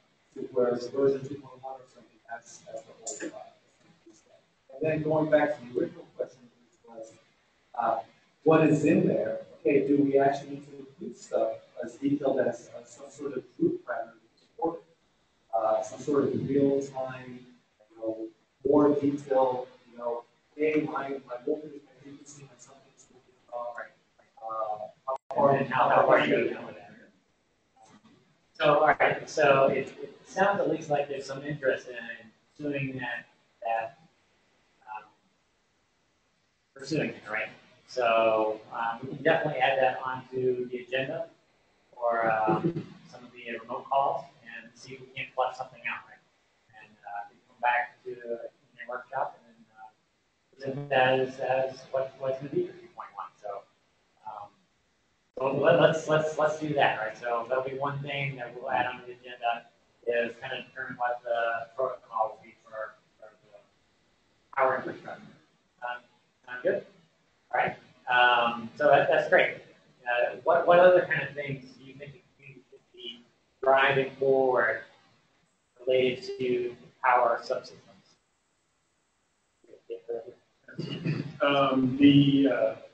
The server industry and the network switch industry have a standard power supply grid format. The common uses CPRS. I don't know what CPRS stands for. But basically, every piece of the network here and server basically has the same 105 by 40 millimeter by CRPS. So that is 73.5 divided by 190. Yeah. So right. OCP needs to charter and perhaps basically get someone to build a 12 volt pass through and a positive 48 with 12 volt power module, so that we as customers and Penguin Computing as an integrator can buy an off-the-shelf Mellanox switch, anybody's Ethernet switch, server equipment, put it in a rack, and be able to plug it into the 12 and 48 volt bus bar for those sort of individual pieces of things that take that CPRF, CRP standard form factor. If we had a product that, and I've talked to multiple vendors, I've talked to multiple vendors. They're all sort of like, well, yeah, we could do that, and we did actually get one made for our Arctica switches, so that our Ethernet, our line of Ethernet switches are pluggable directly into the 12 volt backbone. But we're going to need something similar for positive 48, and it could be a better design for this part targeted for positive 48 rather than trying to repurpose negative 48 and just wiring it backwards. I'm sorry, what was that protocol? CP? CRPS. CRPS. Common redundant power supply unit. Okay. Common redundant power supply. Okay. So, I mean, all the big power supply vendors make power supplies that follow those standards. Klein makes it, Light-On makes them, all the rest, Delta. And they're all common, but they're all special. Right? It's just like, oh yeah, sorry, I can't tell you that because that's the one we specially put the firmware in for each. That's the one we specially made for Bell. That's the special firmware for Bell. Right? So they're all exactly the same. They just all have special firmware. Well, all right, fine. But if you have the base design and it's plus 12 in pass through or 48 in pass through, then I can go to Mellanox and I say, buy that power supply, put it in your switch, make your switch firmware, understand it, and I've got agreement in principle with people like Mellanox and others. So I think we have enough volume. We could get the equipment manufacturers to modify their EMC firmware and others. We talk to that. You've got the PM bus standard. So that would go a long way to allowing us to integrate non-OCP gear in packs, but power from the bus bar, which would be a huge advantage for the disaggregated power that we provide. Okay, got it. So is that a discussion that we want to include in that at the same time as that? As the same discussion that we have related to like SNMP or whatever protocol we use for. Yeah, I mean they're all maybe the same players, right? But right. I mean, yeah, it's not directly related to power, but it's something that as a community we should be talking about. I think as a community, I've been trying to do this as one company. Sure. One lone voice in the wilderness. Yep. But as a community, if we all say, yes, that's what we want, we'll buy that, then I think we could get enough attention to actually get at least one person to make it. We only need one person. I'll get all the business then, right? Yeah. Exactly. All right, so everybody feel that that's at least something that should go on to our future agendas? All right. Great. All right, so I'll see. Just confirm one thing. You're talking about the power supply that goes in the load? Yes. Right. So then that takes the 48 to whatever you need. Well, 12 volts. I mean, that's what that CRPS standard is. It outputs 12 volts. And it's 12 volt standard. Yeah, well, I also have a question on that too. If you have 12 volt loads and 48 volt loads in the same rack, is that No, I'm talking about. I want to buy a switch from Cisco that has. If you look at the switch physically, it has a redundant power supply. And if I pull that out and I look at it, it's the exact same power supply as in my Dell servers, as in the switch made by Juniper, or by anybody else, because the power supply industry has standardized on a common form factor for that AC input to 12 volt output power of the equipment.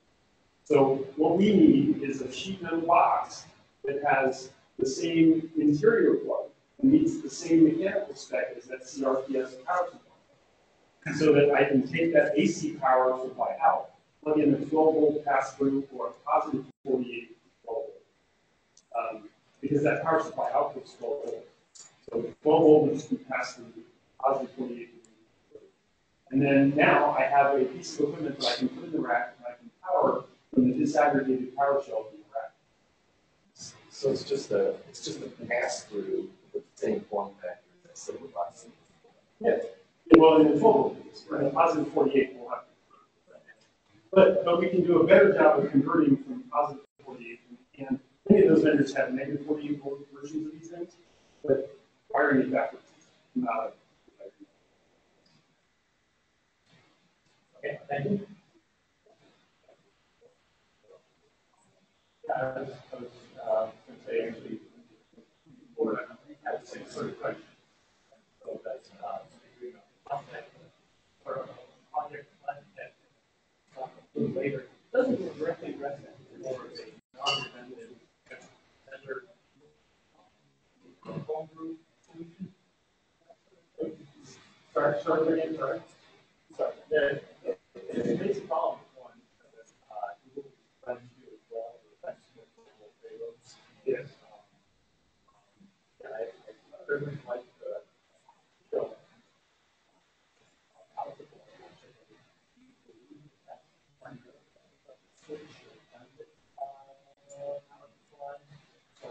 Well,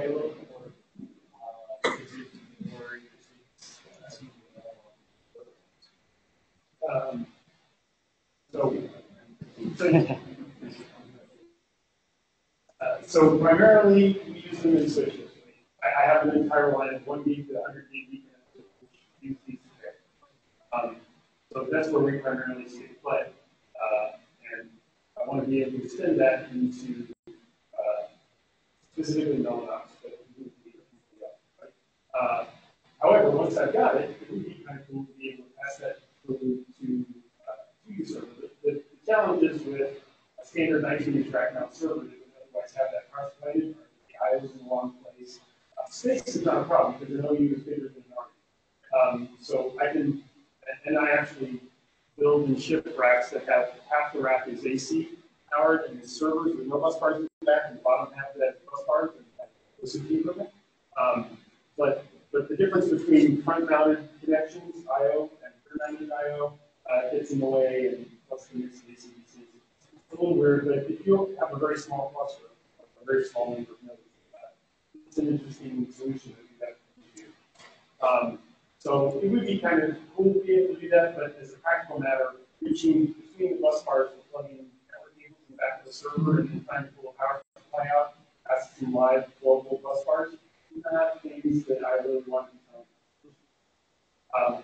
But taking a redundant power supply switch, plugging only one power supply in, because I already have redundancy power shelf, and then powering that network bus bar is absolutely huge.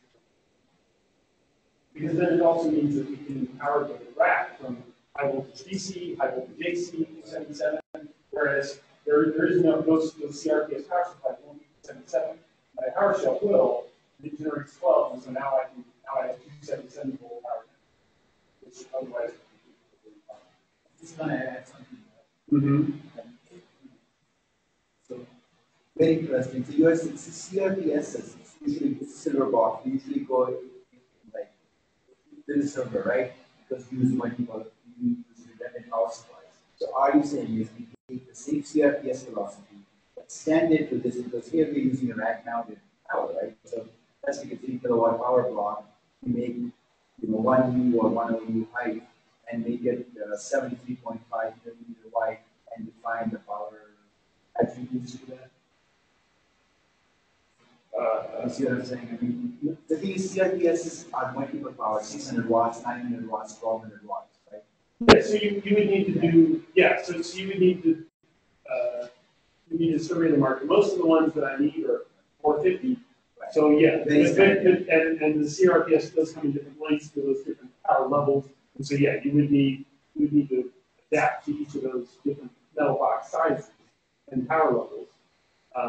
But we have bus bar connectors that will go to 100 amps, 1200 watts. So and the CRPS is in that same range, 1200 watts down to 450 watts. So, I have one other question regarding this pass-through. Isn't there an intelligence between the system of the server and the power supply regard to status, things of that nature? I mean, how would you handle that? That's the PMO standard.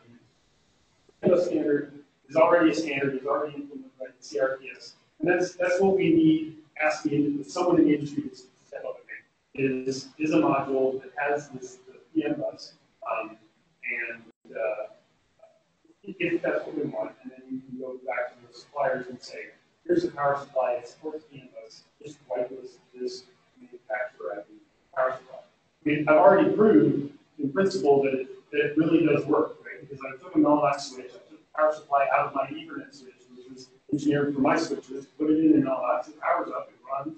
Yeah, it complains that it doesn't recognize the power supply, but it works, right?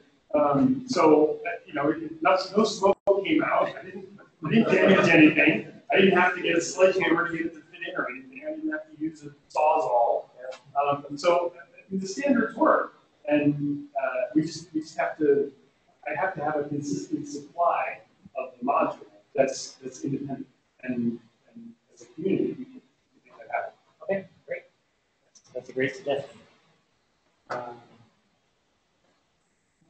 Okay, that's two great topics. Anybody else have something that they would like to see added on to the power agenda that we've got going forward?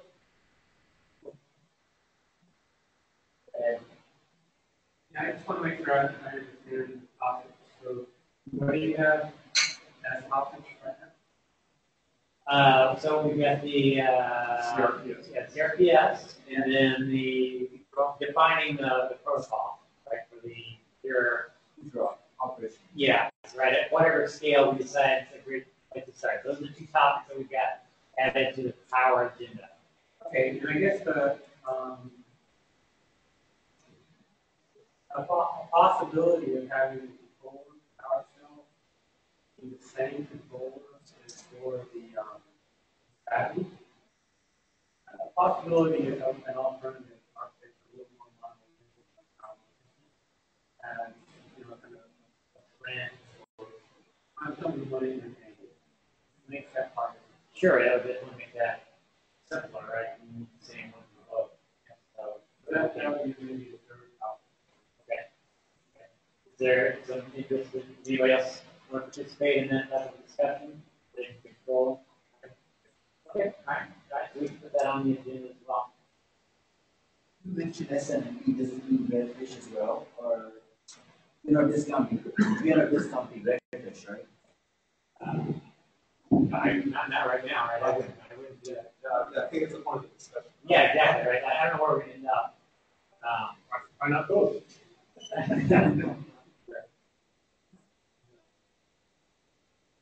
Okay, anything else anybody wants to bring up? Oh. Does online count? Yeah, one of the things is we were looking at the specifications, current specifications. In some places, when we compare them historically, the OCP specifications were actually tougher and more difficult. And so, one of the things that we probably want to do what we'd like to do is cross the power supply specifications, we have to do work and see if perhaps we can solve some of those things that might be harder than they need to be. One example is, I think, with Paul's talking. We talked about the amount of power that we drop on that. And I think most people in the room recognize that having power systems that put on as opposed to hold on will make the system a lot simpler. A number of different otherwise we have one now, there aren't power systems. But right now, the way that the spec is written in a constant power down to 42 volts. Okay. When the telecom load is constant power to 28. Okay. So the current load that you're putting on that system is much higher. And if you look at traditional 48 volt batteries, the cost of 48 is going to be so 42 volt operation is required when you're running off that. As soon as AC comes back, you're up to 48. And that's one of the power supply, power on. So that's good into the 48 volt where the battery is loaded. Lithium batteries, you have a battery management power converter option inside the module. But there's no reason that inside the battery management it can't wait until it's 48 heat energization. Basically, the AC comes back on. You can wait until 48. So moving that 42 volt up to 48 helps on the power supply line. It helps on the bus bar capacity. So there's some things there. The OCP spec is harder than what's demonstrated. We might want to solve it. So that's the Right. Is that anybody else think that's an interesting topic to bring up? I know we talked about that when we set the specification up originally, but if we want to kind of delve into that a little bit deeper, I'm happy to do that. Definitely, I think that makes good sense because when you want to optimize from the whole reason to go to 48, is to have the optimum efficiency. And with the power supply, I'm sure you'll agree that work over a wider range, you have to sacrifice, right? And so this will make the power supplies more efficient, and hence 48 would be able to deliver better efficiency. Okay. So we can put that on the agenda as well. Go ahead, Scott. Second, I think the curves and times associated with various operating modes, yeah, just more detail, because I agree that there's a PC operating point. right. Having timeline startup. All right, so how do we want to phrase that? It'd be more like, I mean, now you talk about timing and some other stuff, right? So it'd be almost like filling out a little bit more detail related to the kind of the DC output. Yeah, startup time, you know. It's some other thing like that are currently not covered under the base specification. Right. Code change. Right. Yeah, we moved from powered by AC back and powered by AC. Great. I would love to see that get added in. Okay, so thanks for bringing that up. I'll put that on the list. All right, so 4. Anybody else? I already got 2 on, so he's out. Steve, can you hear this?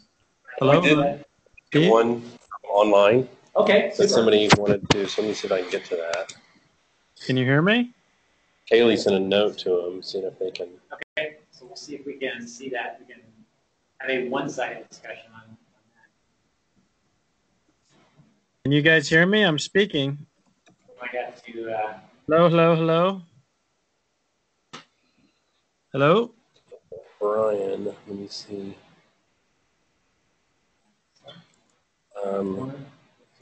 Let me see.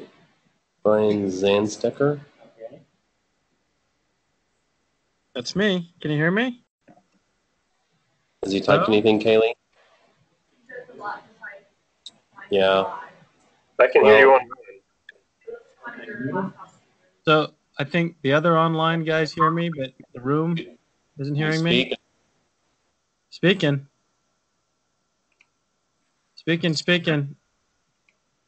Hello? Hello, hello? Keep talking. Hello? Brian, are you there? Yes? You can? Check. Or There's why Brian.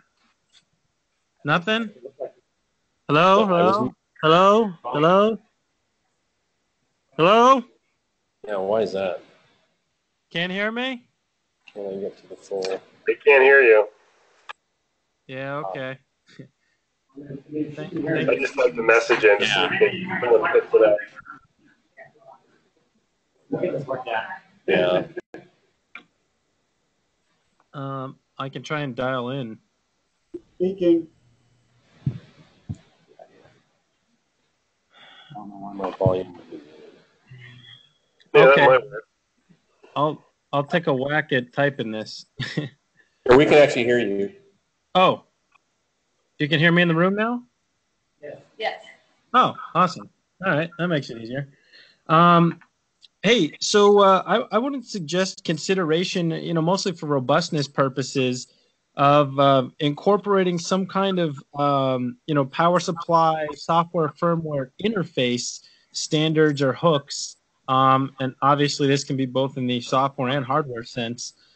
For the interface between the power shelf and power supplies and the system and or rack and whatnot, but just standardization that helps to help design and more importantly, qualify and test and enable reliability testing for the interaction of the, typically software controlled power supplies and the load end and all that has to interact. So we're talking beyond telemetry, but control.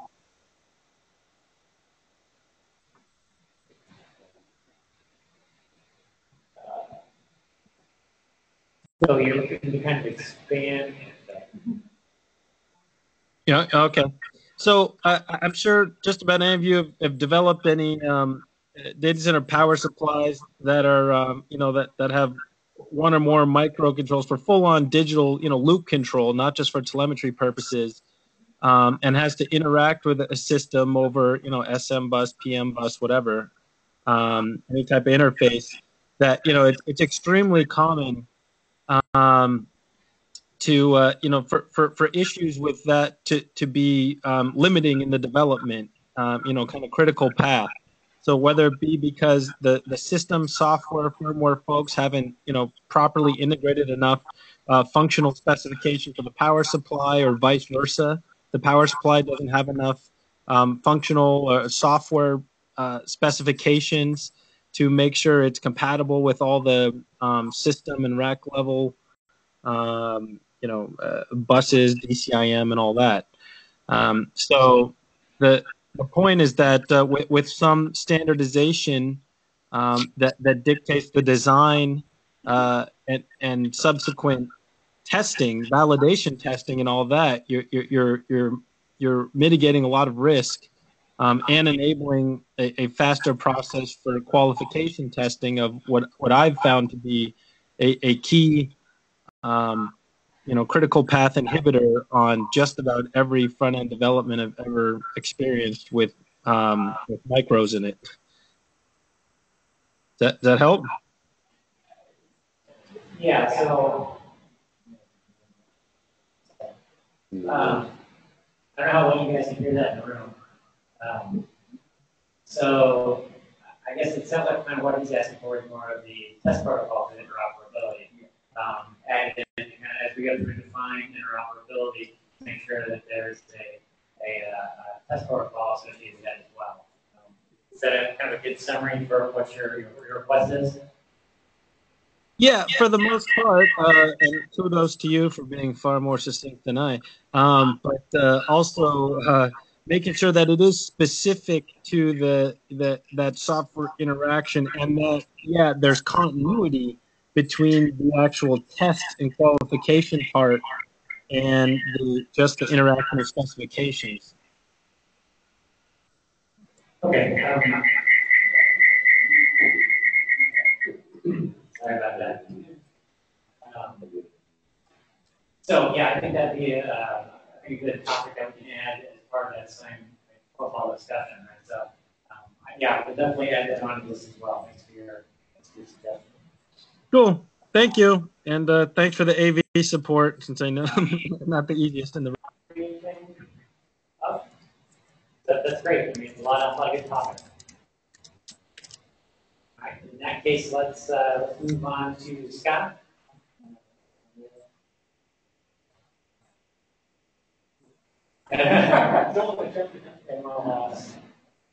Yep. We'll check in. Which one is it? Yeah, it's external. It's got that right there. Yeah. The one we tried earlier. Oh, yeah. I have to apologize. I've been running around. It's the first time at OCP. It's like in the candy store. We're just glad you're here. Yeah. Too many things. we were well ahead of schedule, so yeah. We decided to split this one in instead. So, all right. You weren't running. You weren't actually running late. You were just way ahead. All right. There we go. This is see if I can. Yeah. Do that.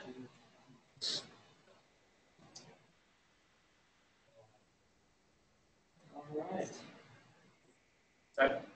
Yeah, it sounds like it's coming through. All right. So I'm Scott McCauley from Google, and unfortunately my co-presenter wasn't able to make it, so it'll just be me here. But we do have someone else in the back taking notes. John Zippel, our Open Compute Program folks. So if we have questions, especially given some of the proposals of CRTS, this has a lot of similarities to stuff that we've just been talking about. So what I wanted to talk about here was it's really a tray level sort of solution that we're looking at Google, and we're trying to use OpenRack compatible power distribution in the racks.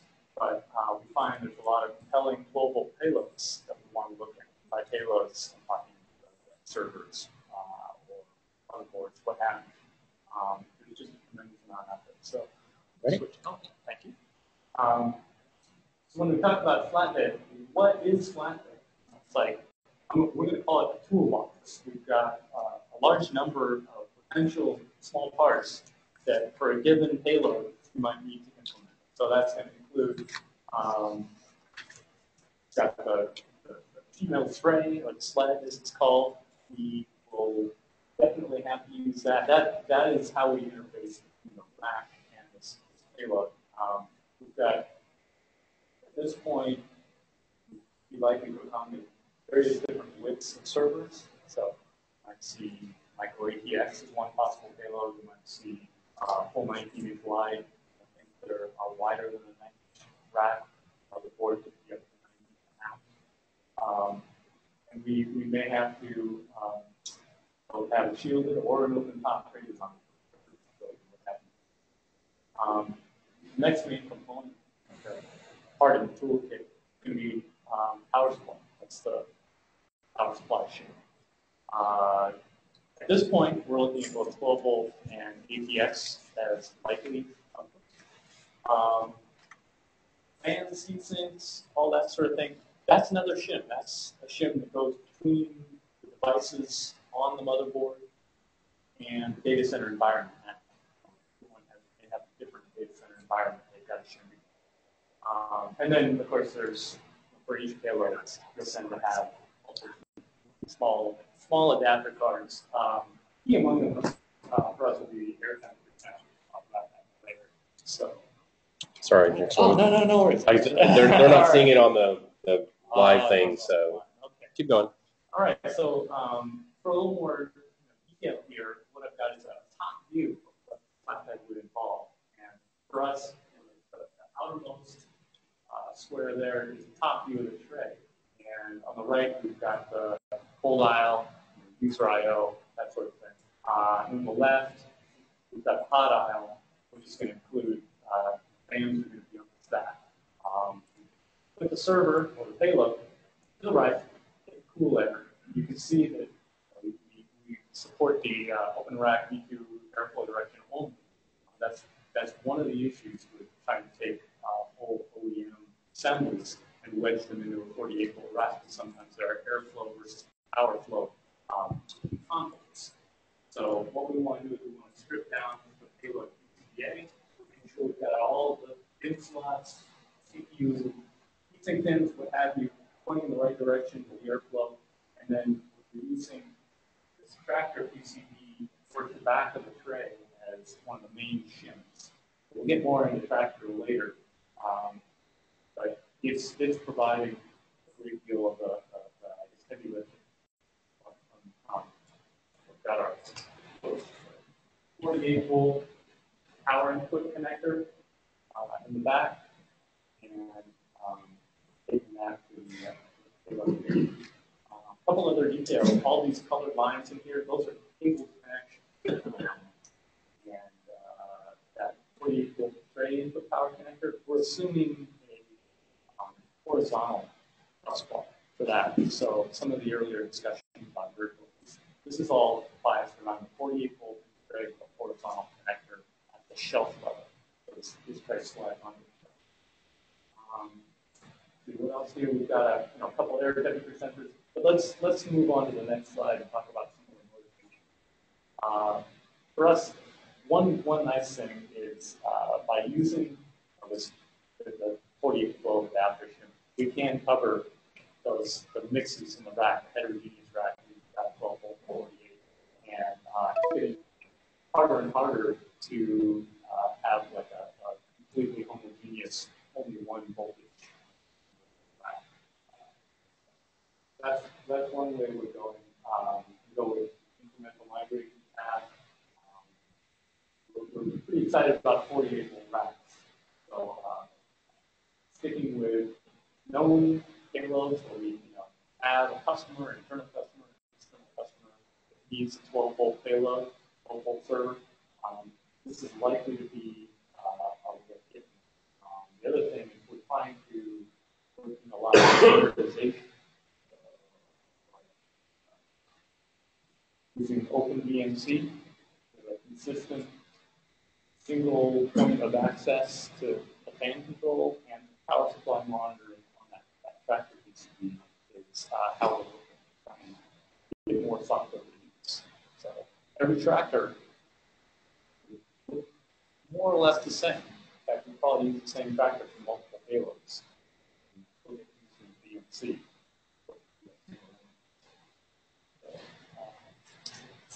See if I've forgotten anything here.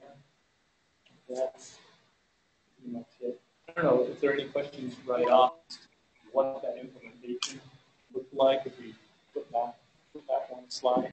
Does this sort of make sense? Are there any gaps? Got a question on? Good. Sounds like it's pretty simple. It sounds like it's been covered actually already. Q&A. So. I guess, as we move back to the motivations, I'm sorry. Oh, no. Yeah. So when I talk about the faster implementation, there is the hardware implementation, matching up payloads, getting cooling right, and all that. One of the long goals of that, we really want to speed up the software implementation of consistent monitoring at the data center level. So, same VMC code, OpenVMC, that's really important to us going forward. That seems to be a major long goal. So, that's a driver for trying to efficient for DCD and trying to have a consistent design across a lot of different areas. And, yeah, I guess I mentioned before, we're very excited about 48-volt racks. We can migrate to the higher power levels. So let's move ahead. And got a couple of examples of how we can use Flatpack to quickly reconfigure a couple different faster looking CPUs. We've got the long skinny here, the wider here. You can get them into more or less the same tray. This would be, what's key is that we actually form the open rack maximum width and the height. We don't care so much about, we can add height as needed. We can pick a maximum tray depth, but we want to be able to use within that outline, and be able to use the same traffic. Both of these, so you might have to figure, and that's where the cables come in.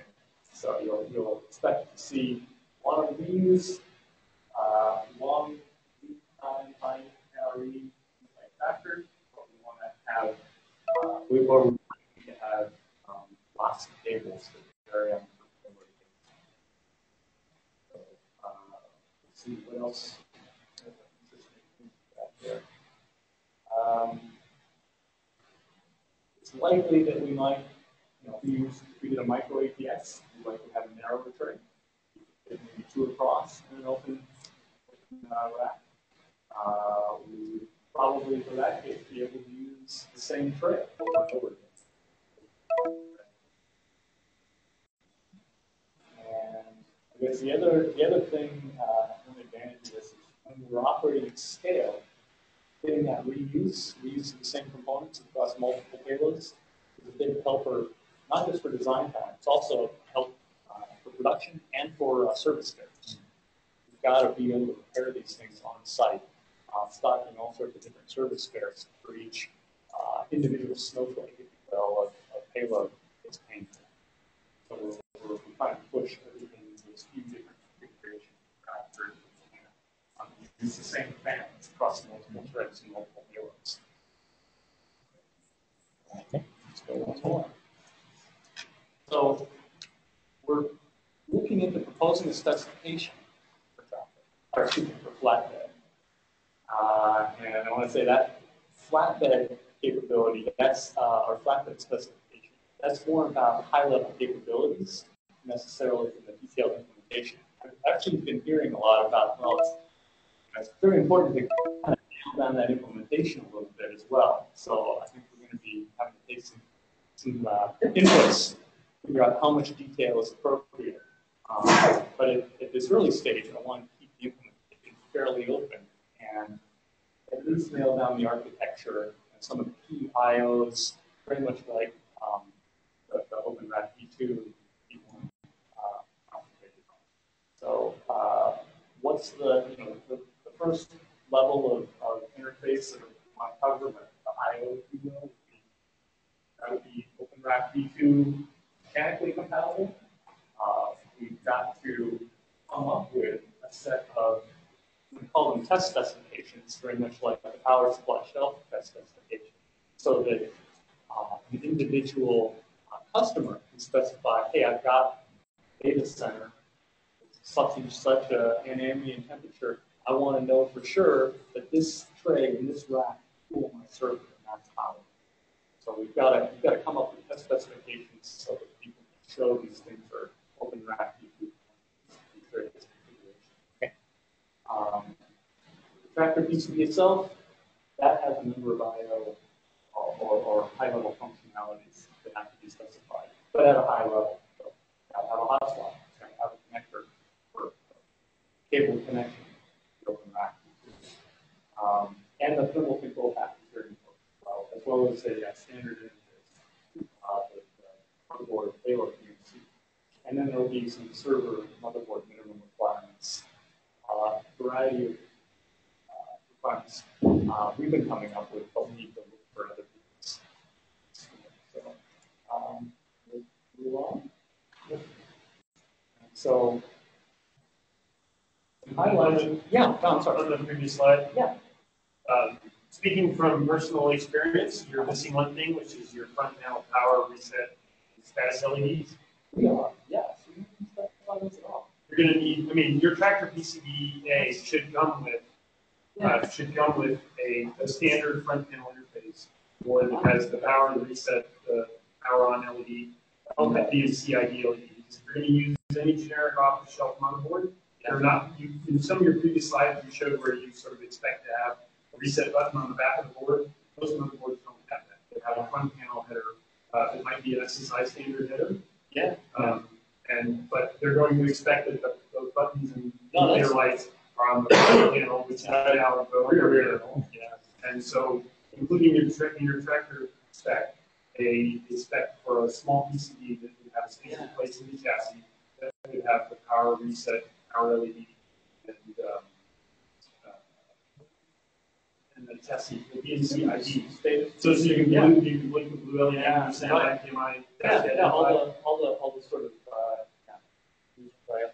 That's a really good question. I hadn't gotten sort of the full path yet, but we had so far left that out of the tractor, using the tractor strictly as a back-end device, and assumed that rather than go status through tractor, we might have a payload specific front end. That isn't as generic. So if the BMC, I think that's a very good input to hit status through tractor. We don't necessarily have a hook defined yet, it's a set.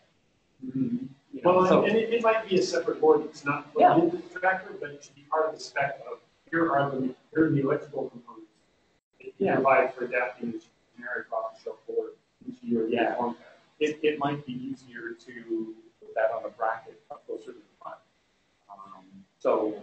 You know, this actually, as an aside, this, I don't want to move on too quickly, but, you know, we could call that a different board, you know, a cab or something. The whole flatbed naming scheme is all about, it's truck-based. So we've got a payload or cargo that we're carrying on a big flat tray, and then tractor that's where the power supply goes, the engine goes, pulling the thing along. So yeah, maybe there's intelligent user I/O. Maybe that's a steering wheel in that front. I think, yeah, good point. I'm not covering that reset user interface. All right, so on mechanical, these are just a couple of highlights we're sort of looking into internally, trying to figure out how we would use them. We want to cut down, wherever possible, on the number of individual tray designs. So that's going to tend to, for some subset of inputs, trying to hard locate where the fans are, power for the tractor DCD, and then use flexible cable attachment and works to different payloads.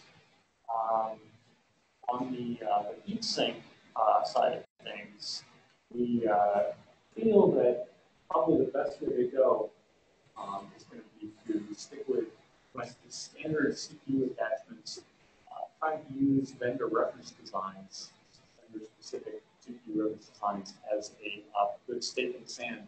Where do those socket retention points go? And can we get heat sinks or cold plates that really fit use those same retention points? So we can cut down the number of sink SKUs for a given CPU. You might have a 2-socket or a 4-socket or a 1-socket payload. Hopefully you can use all the same SKUs for all of those, or at least you can go to off-the-shelf options because it should already be available. That may result in flatbed ending up taller, taking up more slots than it would for an optimized design. So there's potentially very, very much thermally driven. You can imagine there's going to be attacks on how your rack density, but that's one of the prices we're looking at paying for the rapid deployment. On to the next one. And,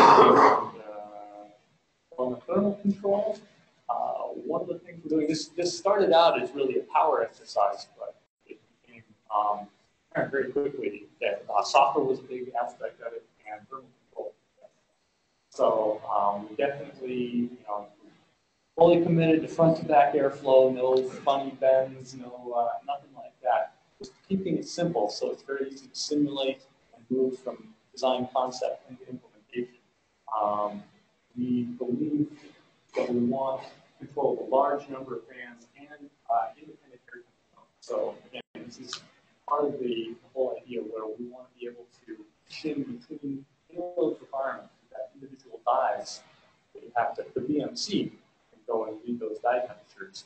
But we've also got data center environment you've got to respect maximum air temperatures. You want to get a certain air temperature line. And that's why we're big on getting several remote air temperature sensors cabled up to wherever locations you find the need to maintain that shim interface between the payload's chips and data center.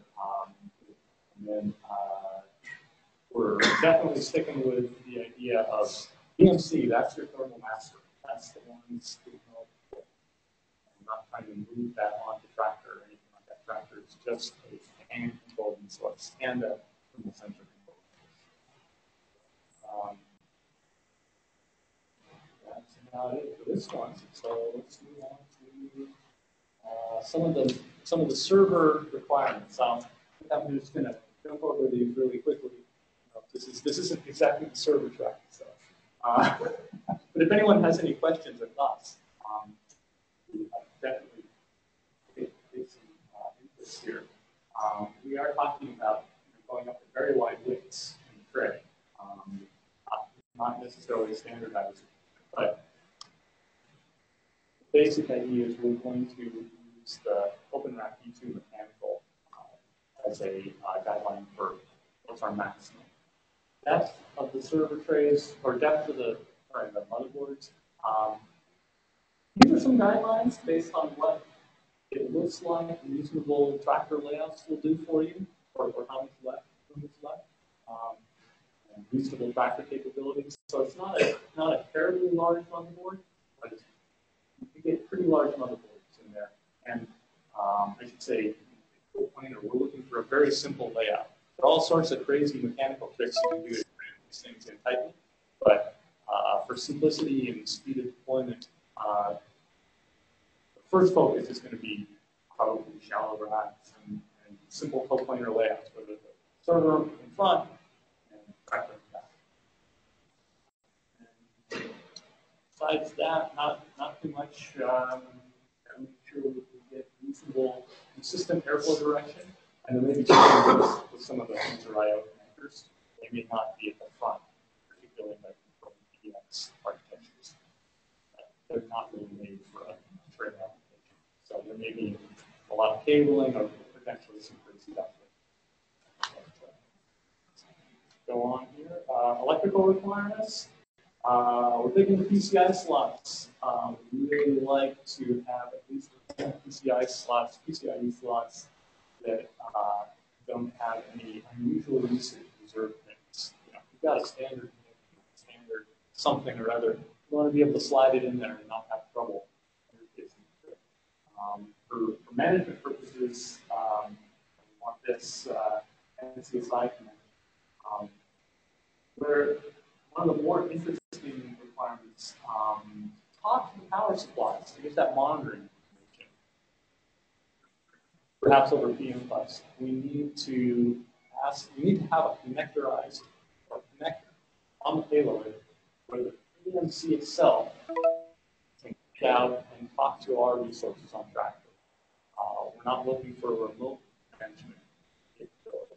So this is kind of a big one. We've had trouble in the past with on the shelf here, where if there's an SM bus that has various items on the server that are have address conflicts with what we want to put on that SM bus, it starts getting difficult to work around. So we have a couple of workarounds, but we're going to be trying to only pick payloads that have clean address space and connector with the SM bus.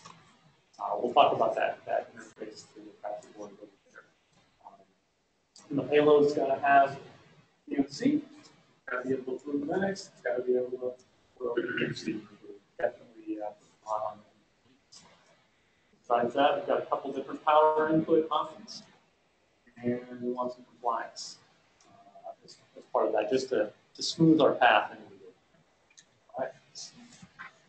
So last thing I'll get to is tracker PCBA. So what's that path?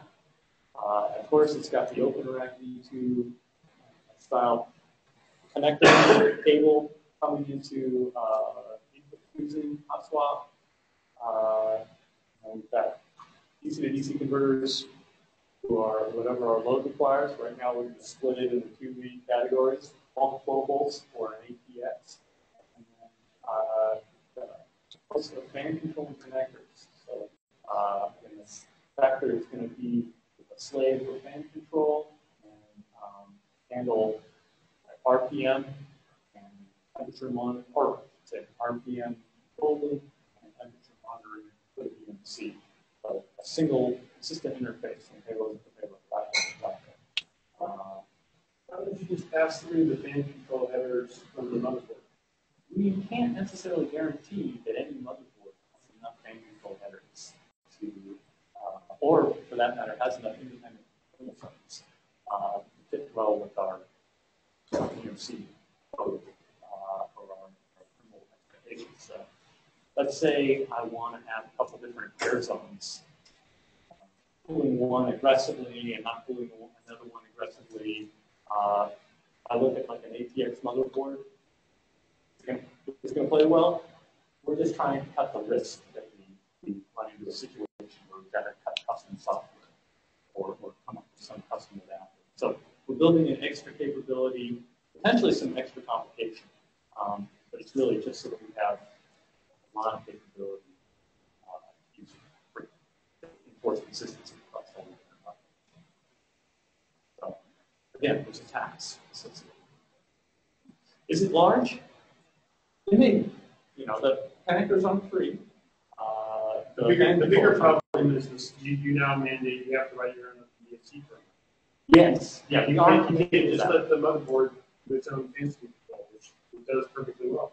Yeah. You've now signed yourself up to writing OpenDNC and you're requiring OpenDNC, which is great. I mean, you're a software company. You've got tons of software engineers that would love to write software to run on hardware. Yeah. But if you want to make this greased and just send it in, you don't want to have to wait for them to write that. You don't want to have them write that. So that's a really good point. We don't have an abstract. We don't have a plan to go around and use the. I mean, I can't say they couldn't just connect the fans in the tray up to the standard motherboard connector. You can certainly do that and just ignore the flatbed. Then the tax is, well, it's not that you're getting half usage out of the standard. Or you should design a simpler tracker that doesn't have it. Right. The whole process could be simpler. Yeah. And I can tell you it works because I'm doing it. Yeah. Oh, okay. All right. So I guess we'll have to negotiate between our software folks, and it's like you want to cut, for all these different BMCs or different special releases, or it's flexibility, and I think we will end up eventually playing a bunch of stuff option games, but yeah, it's when we do that, we trade off large numbers of SKUs, and then you get pushback from the folks who are supporting. Yeah, it's tough one to go either way, but good point. We should call out the possibility of streamlining things, running things directly off the see. I know. Definitely cheap. Okay. All right, let's move on. And so just a quick scan through here. We've got a couple options. Pull up, like, how would we make a powertrain for an ATX compatible? So we've got a tray connector with a cable. The tray connector from the horizontal bus bar. Going to a hot swap. Out of the hot swap, we split into a pair of very standard isolated IDC bricks. These are off-the-shelf items. We've got many different power levels. Most likely, we'll try to reduce the SKUs of a tractor that has ATX outputs. We'll just pick one brick. Cost difference between different bricks is relatively small compared to what we believe is the cost of missing a market window. So, as one of these things progresses, we may go into a higher degree of so, a couple isolated converters, stuff options on those, and probably stick with the same sort of PCBs for the voltage going out. And let's go to the next. 12 volt, very similar. You've gotten rid of the ATX outputs, and then you've got both 4 volt mains here. You're likely to get good performance parallel in 2 or maybe 3 of these IDCs together. Beyond that, the benefits fall off very rapidly. Transient response issue share. So if we need to go above like 2 kilowatt sort of 12 volts, we're looking at probably making separate islets of flow, which again pushes another requirement onto some of those payloads. So let's say we have a server payload that's more than 2 kilowatts. What is that? But it would be very helpful if those islands are separated on the server payload, so that you only have to have hooked in parallel boot share, say 2 to 3 bricks to supply that 2 kilowatt. So let's see, do we have anything else? I guess this is the one in the previous diagram. We looked at it first. It looks like, oh yes, Is the power cycle system come from yeah. Yes, yeah. For the first prototypes, I'm anticipating this stuff option. We're going to experiment and find out what software wants to support. But it will come from the BMC, either there's the ATX power on signal, or possibly, I think that this is a little less reliable, an I2C expander. So basically, you have a separate 12 volts, 12 standby. Yes. Separate. Yes, we do have. Different one. Okay. Let me add to this. What's not shown here is the sequencer. So there is a sequencer.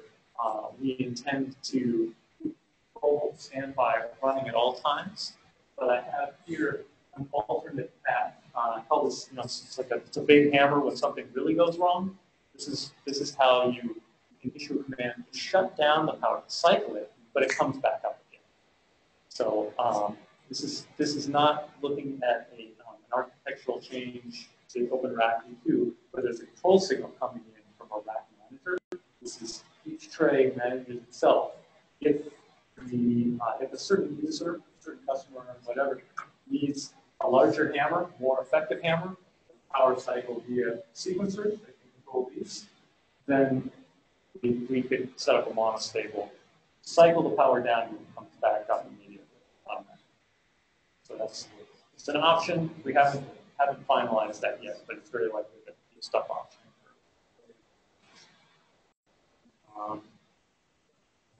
All right. And what else do we got? Oh, okay, this gets into the controlling communications. So in the diagram of the track that we had earlier, the bottom block that was a DC powertrain. This is the top block where a lot of the work is controlling the fans and the thermal. So what's going on the left is what we call the comms connector. That is cabled across to the BMC. We need the I2C port reset. We can get a GPIO, that's an option coming in there. We've got an alert going back, and potentially a BMCIO, GPIO, we can get to one. We've got power supply on and power OK as functions, because those are often very common on PX or other servers. We run those for sequencer, and then we're taking that I2C bus coming in, and we're setting up both tractor PCBA resources. So identification EEPROM and sequencer, the fan control, all the fan control, and then the monitoring, so PM bus, resources, and off-tracking resources. Those are just basically cable, trace sensors, and expansion connector, the things we haven't thought of yet. And the only other thing to note here is that if it was felt that we need to have a faster interrupt-driven response, we can do interrupt aggregation, run those standards, and drive an interrupt directly back to the BMC. And that cuts down the interrupt servicing time to I2C. Know which device to go, and it's great for that. Likewise, if we don't have a clean I2C bus, we have a workaround looking at XOR I2C or XOR-based address translation for the I2C addresses. That one, we'd much rather have a clean I2C bus, but we're likely to put in that additional one. Questions on this one? And then if we go on to the last one, we're going to talk about some of the software. And again, I'm very excited about OpenBMC and looking at it. Sounds like there's a lot of OpenBMC activity, and we're definitely looking at getting Drafter to support it in OpenBMC. Make it easier. We want to keep that consistency between Drafter version and between flatbed trays. So we want a very similar tree on all these things, if not identical I2C tree, so that code doesn't have to change very much at all. It's table-based changes. Let's see, if we do have performance needs future version of Flatpack, or we want to support payloads without VMCs. Go back to the last slide.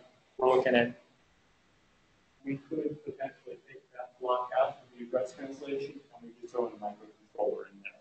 So that microcontroller would be I2C slave on one side, I2C master on the other, with a whole bunch of table-based, or going out and servicing all the resources here and presenting a table of data for the VMC or no VMC.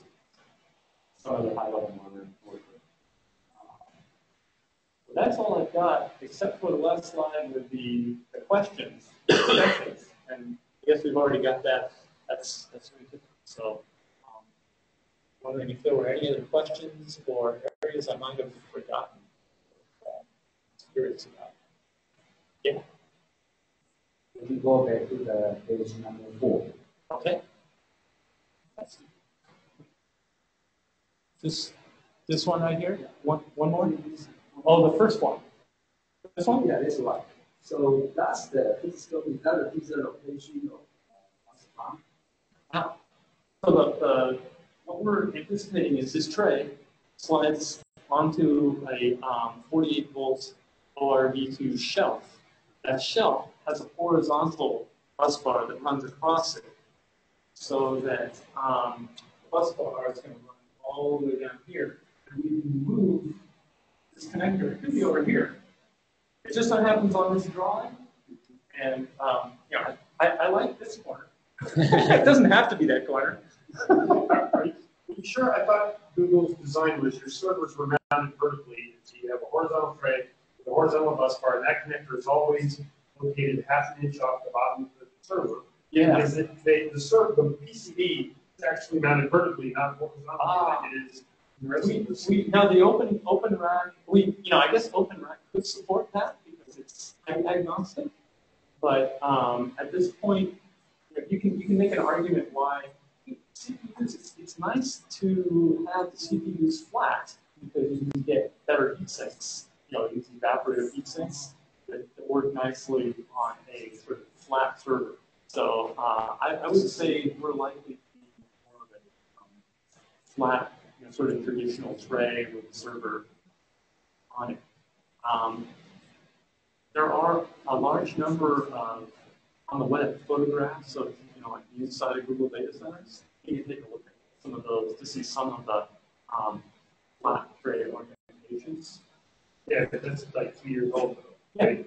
I mean, last year what we heard when you were proposing your 48 stuff, you intended to do horizontal vertical. Yeah. That you intended to do horizontal bus bars connected into vertical bus bars, and then you would be mounting servers vertically, and therefore you wanted the ability to do variable heights because you would put the trays at variable heights, and you would have all kinds of different heterogeneous types of equipment with differing heights, which is, dives with your discussion here. You're saying, you're showing 3 fans on this one, but then on the next slide, where you show a half-width board and a full height board, those are clearly 2 different heights because they had different numbers of fans.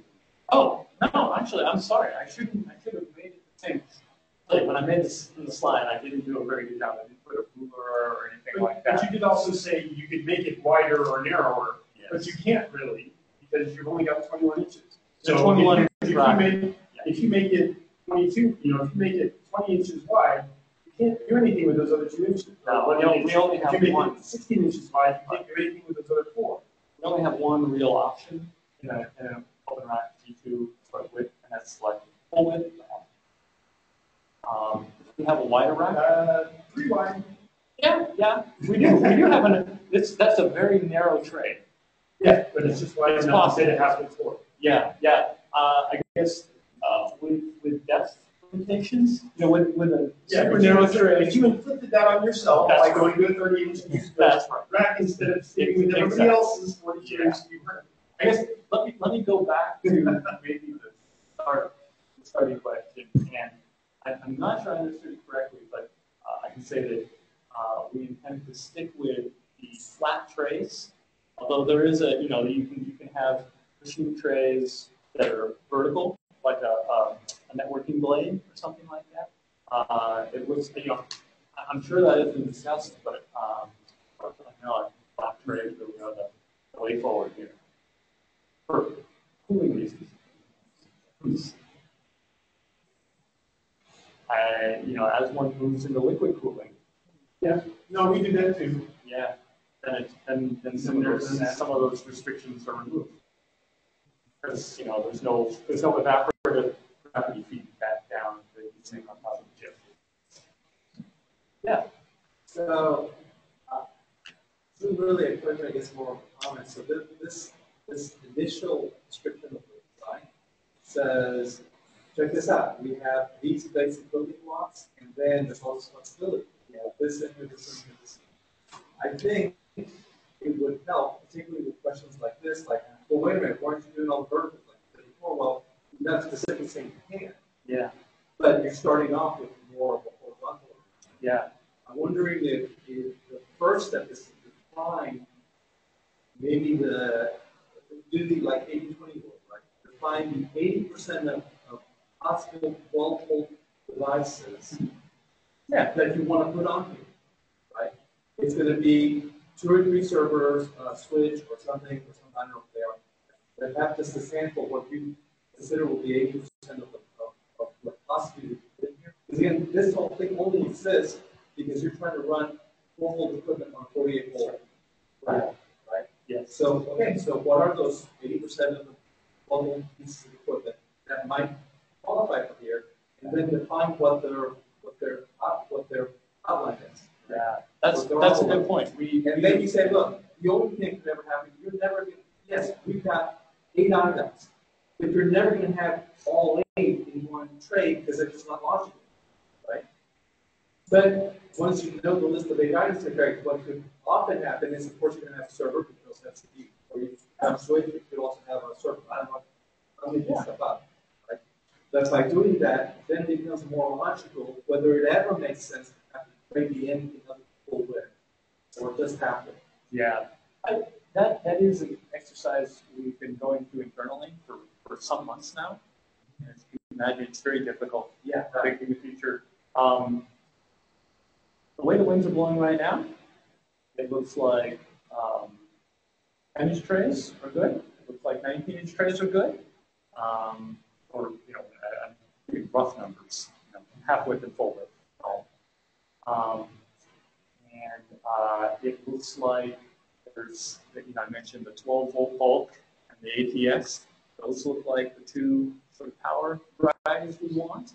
But yeah, there's a little bit of balkanization going on with the 12, you know, because it's like that gets to be an expensive tractor board for really high power applications. So we're likely to have a couple SKUs. And so I guess the thing is, where we are right now, we're still trying to decide where slicing it up makes the most sense. We put a couple of tentative stakes into the ground, and it would simplify things for the purposes of the specification. I've been hearing that there's a lot of open area specifications, and cutting down the degrees of freedom. You know, it's really good. You just go, well, 80%, of, you know, we don't know what that other 20% is. It's going to be all the oddballs. Yeah. But by definition, you're not going to be able to. All right. So maybe. But actually, going to the other point of, like, well, why don't you just use the fan headers on the server board? That's assuming you have a server board. Is that actually always something that's going to happen, or are you going to have some of these multiple products that don't actually need a server board? You're doing other things. Yeah, for now, we'll call that an 80, because it looks like, you know, what's interesting, it's getting server payload out. Yeah, so that falls in the 80, so then, yeah, you can say, yeah, look, okay, at least one server on here, different sizes, but maybe you can always use the headers for that. Stepping back a little is like one of the inputs, maybe we're going to do the specification, rather than just have a couple of loose examples, have 3 or 4 clear demarc points of our 80% solutions and say, going forward, that might be flatbed 1.1, something like that. Is that something that might work for? Yeah. Okay. Nice.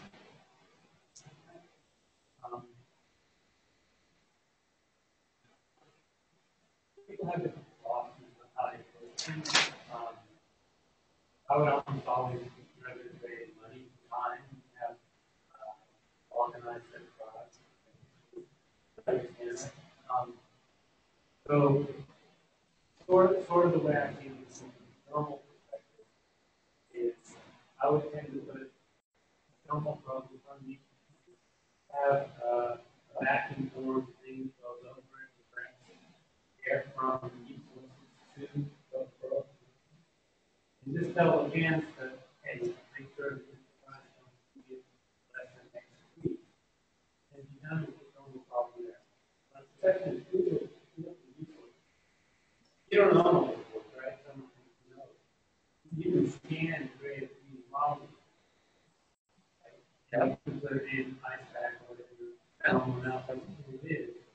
And you can assign each space different space. And then you can design a variable that will make the heat from this device go to that thing. Okay. So the idea is that you have a row of pins, everybody's got a heat system. You scan the thing, you do an IcePack analysis, you adjust your sealing, the direct airflow to the front fan, and you tell the fan, hey, make sure you don't see more than 5 degrees rise. And all your thermal stuff is done, and you don't spend a lot of time programming stuff to put in. Hey, 5 degree rise. And everybody's not doing something. So that's a big for the thermal model. Yeah. But other stuff is from that part goes running everything is sensor. Everybody has a vacuum form thing that gets airflow, dissipator.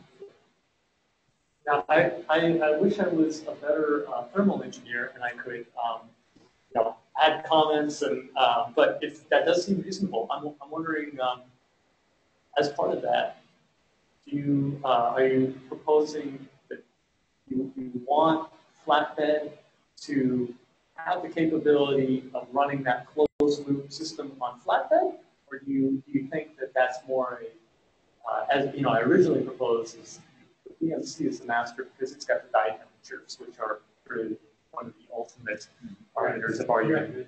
Yeah, is it better that the BMC continue to be the master, or maybe just an alarm passing protocol? Or we?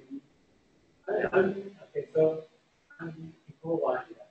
I'm crossing the control line. You don't have to know what's going on inside. And so, one approach from the standard certificate is good information in front of each fan about what's flowing through that interface, thrown it in. And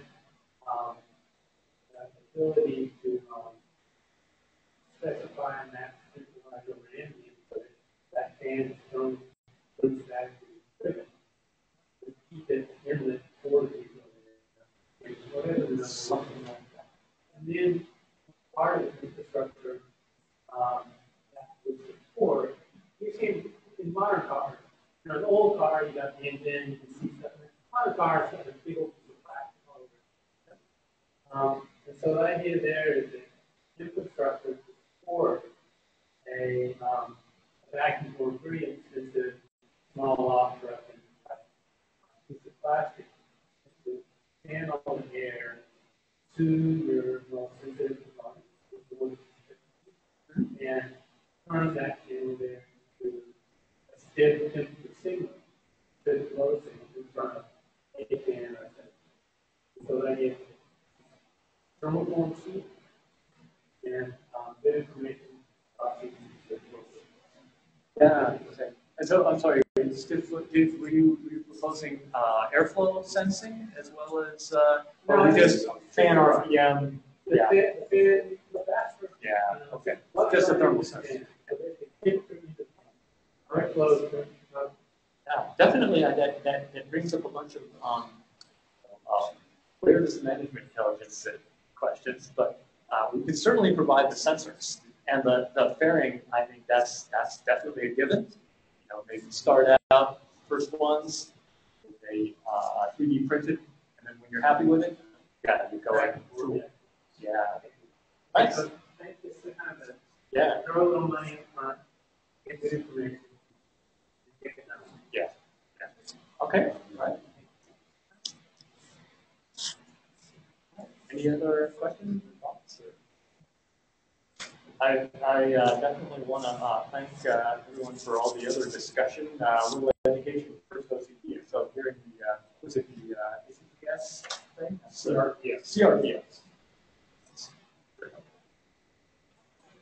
Looking at that and crossover with that. I guess one other thing we're looking at trying to round up input. So if you can come up to me if you're interested, just like in contact information. Talk to folks later offline for the next month or few weeks to move forward. Thanks very much.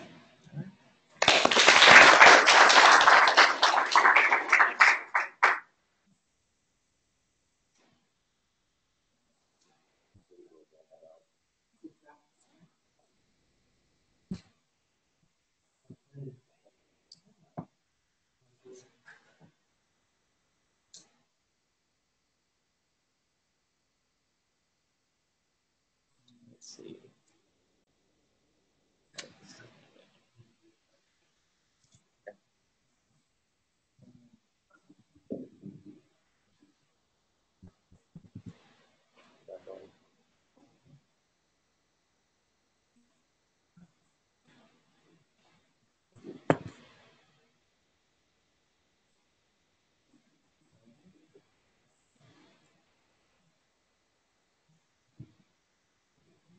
So, I mean, that's all we got on our agenda for today. So we will be setting up, because the backlog that we've got right now, we'll be setting up some monthly meetings starting next month. We'll be scheduled for the second Wednesday of each month for an hour or two, depending on how much stuff we cover. And then we'll start at 9 a.m. on the West Coast time. So going forward, that'll be kind of at least a monthly meeting that we set up. You know, I set up additional meetings on top of that. Topics that we don't necessarily cover for all. Can't necessarily wait that long. So that has already been set up. If you go to the OCP website, if you look down there in the right power, it's already set up. So I'll of course tune that out on the mail collector as well. But that's where you can find out how to log in. And based on the agenda we kind of set up here related to power, maybe we want to set up a separate meeting time or just a power specific discussion. So we may want to consider setting up a subgroup focused really just on power. But that's something you guys do talk about that next remote meeting. And then based on the agenda level, right, if somebody actually wants to volunteer to kind of drive that power subgroup, then let them know. So, that's it. Thanks guys for coming out. I appreciate it.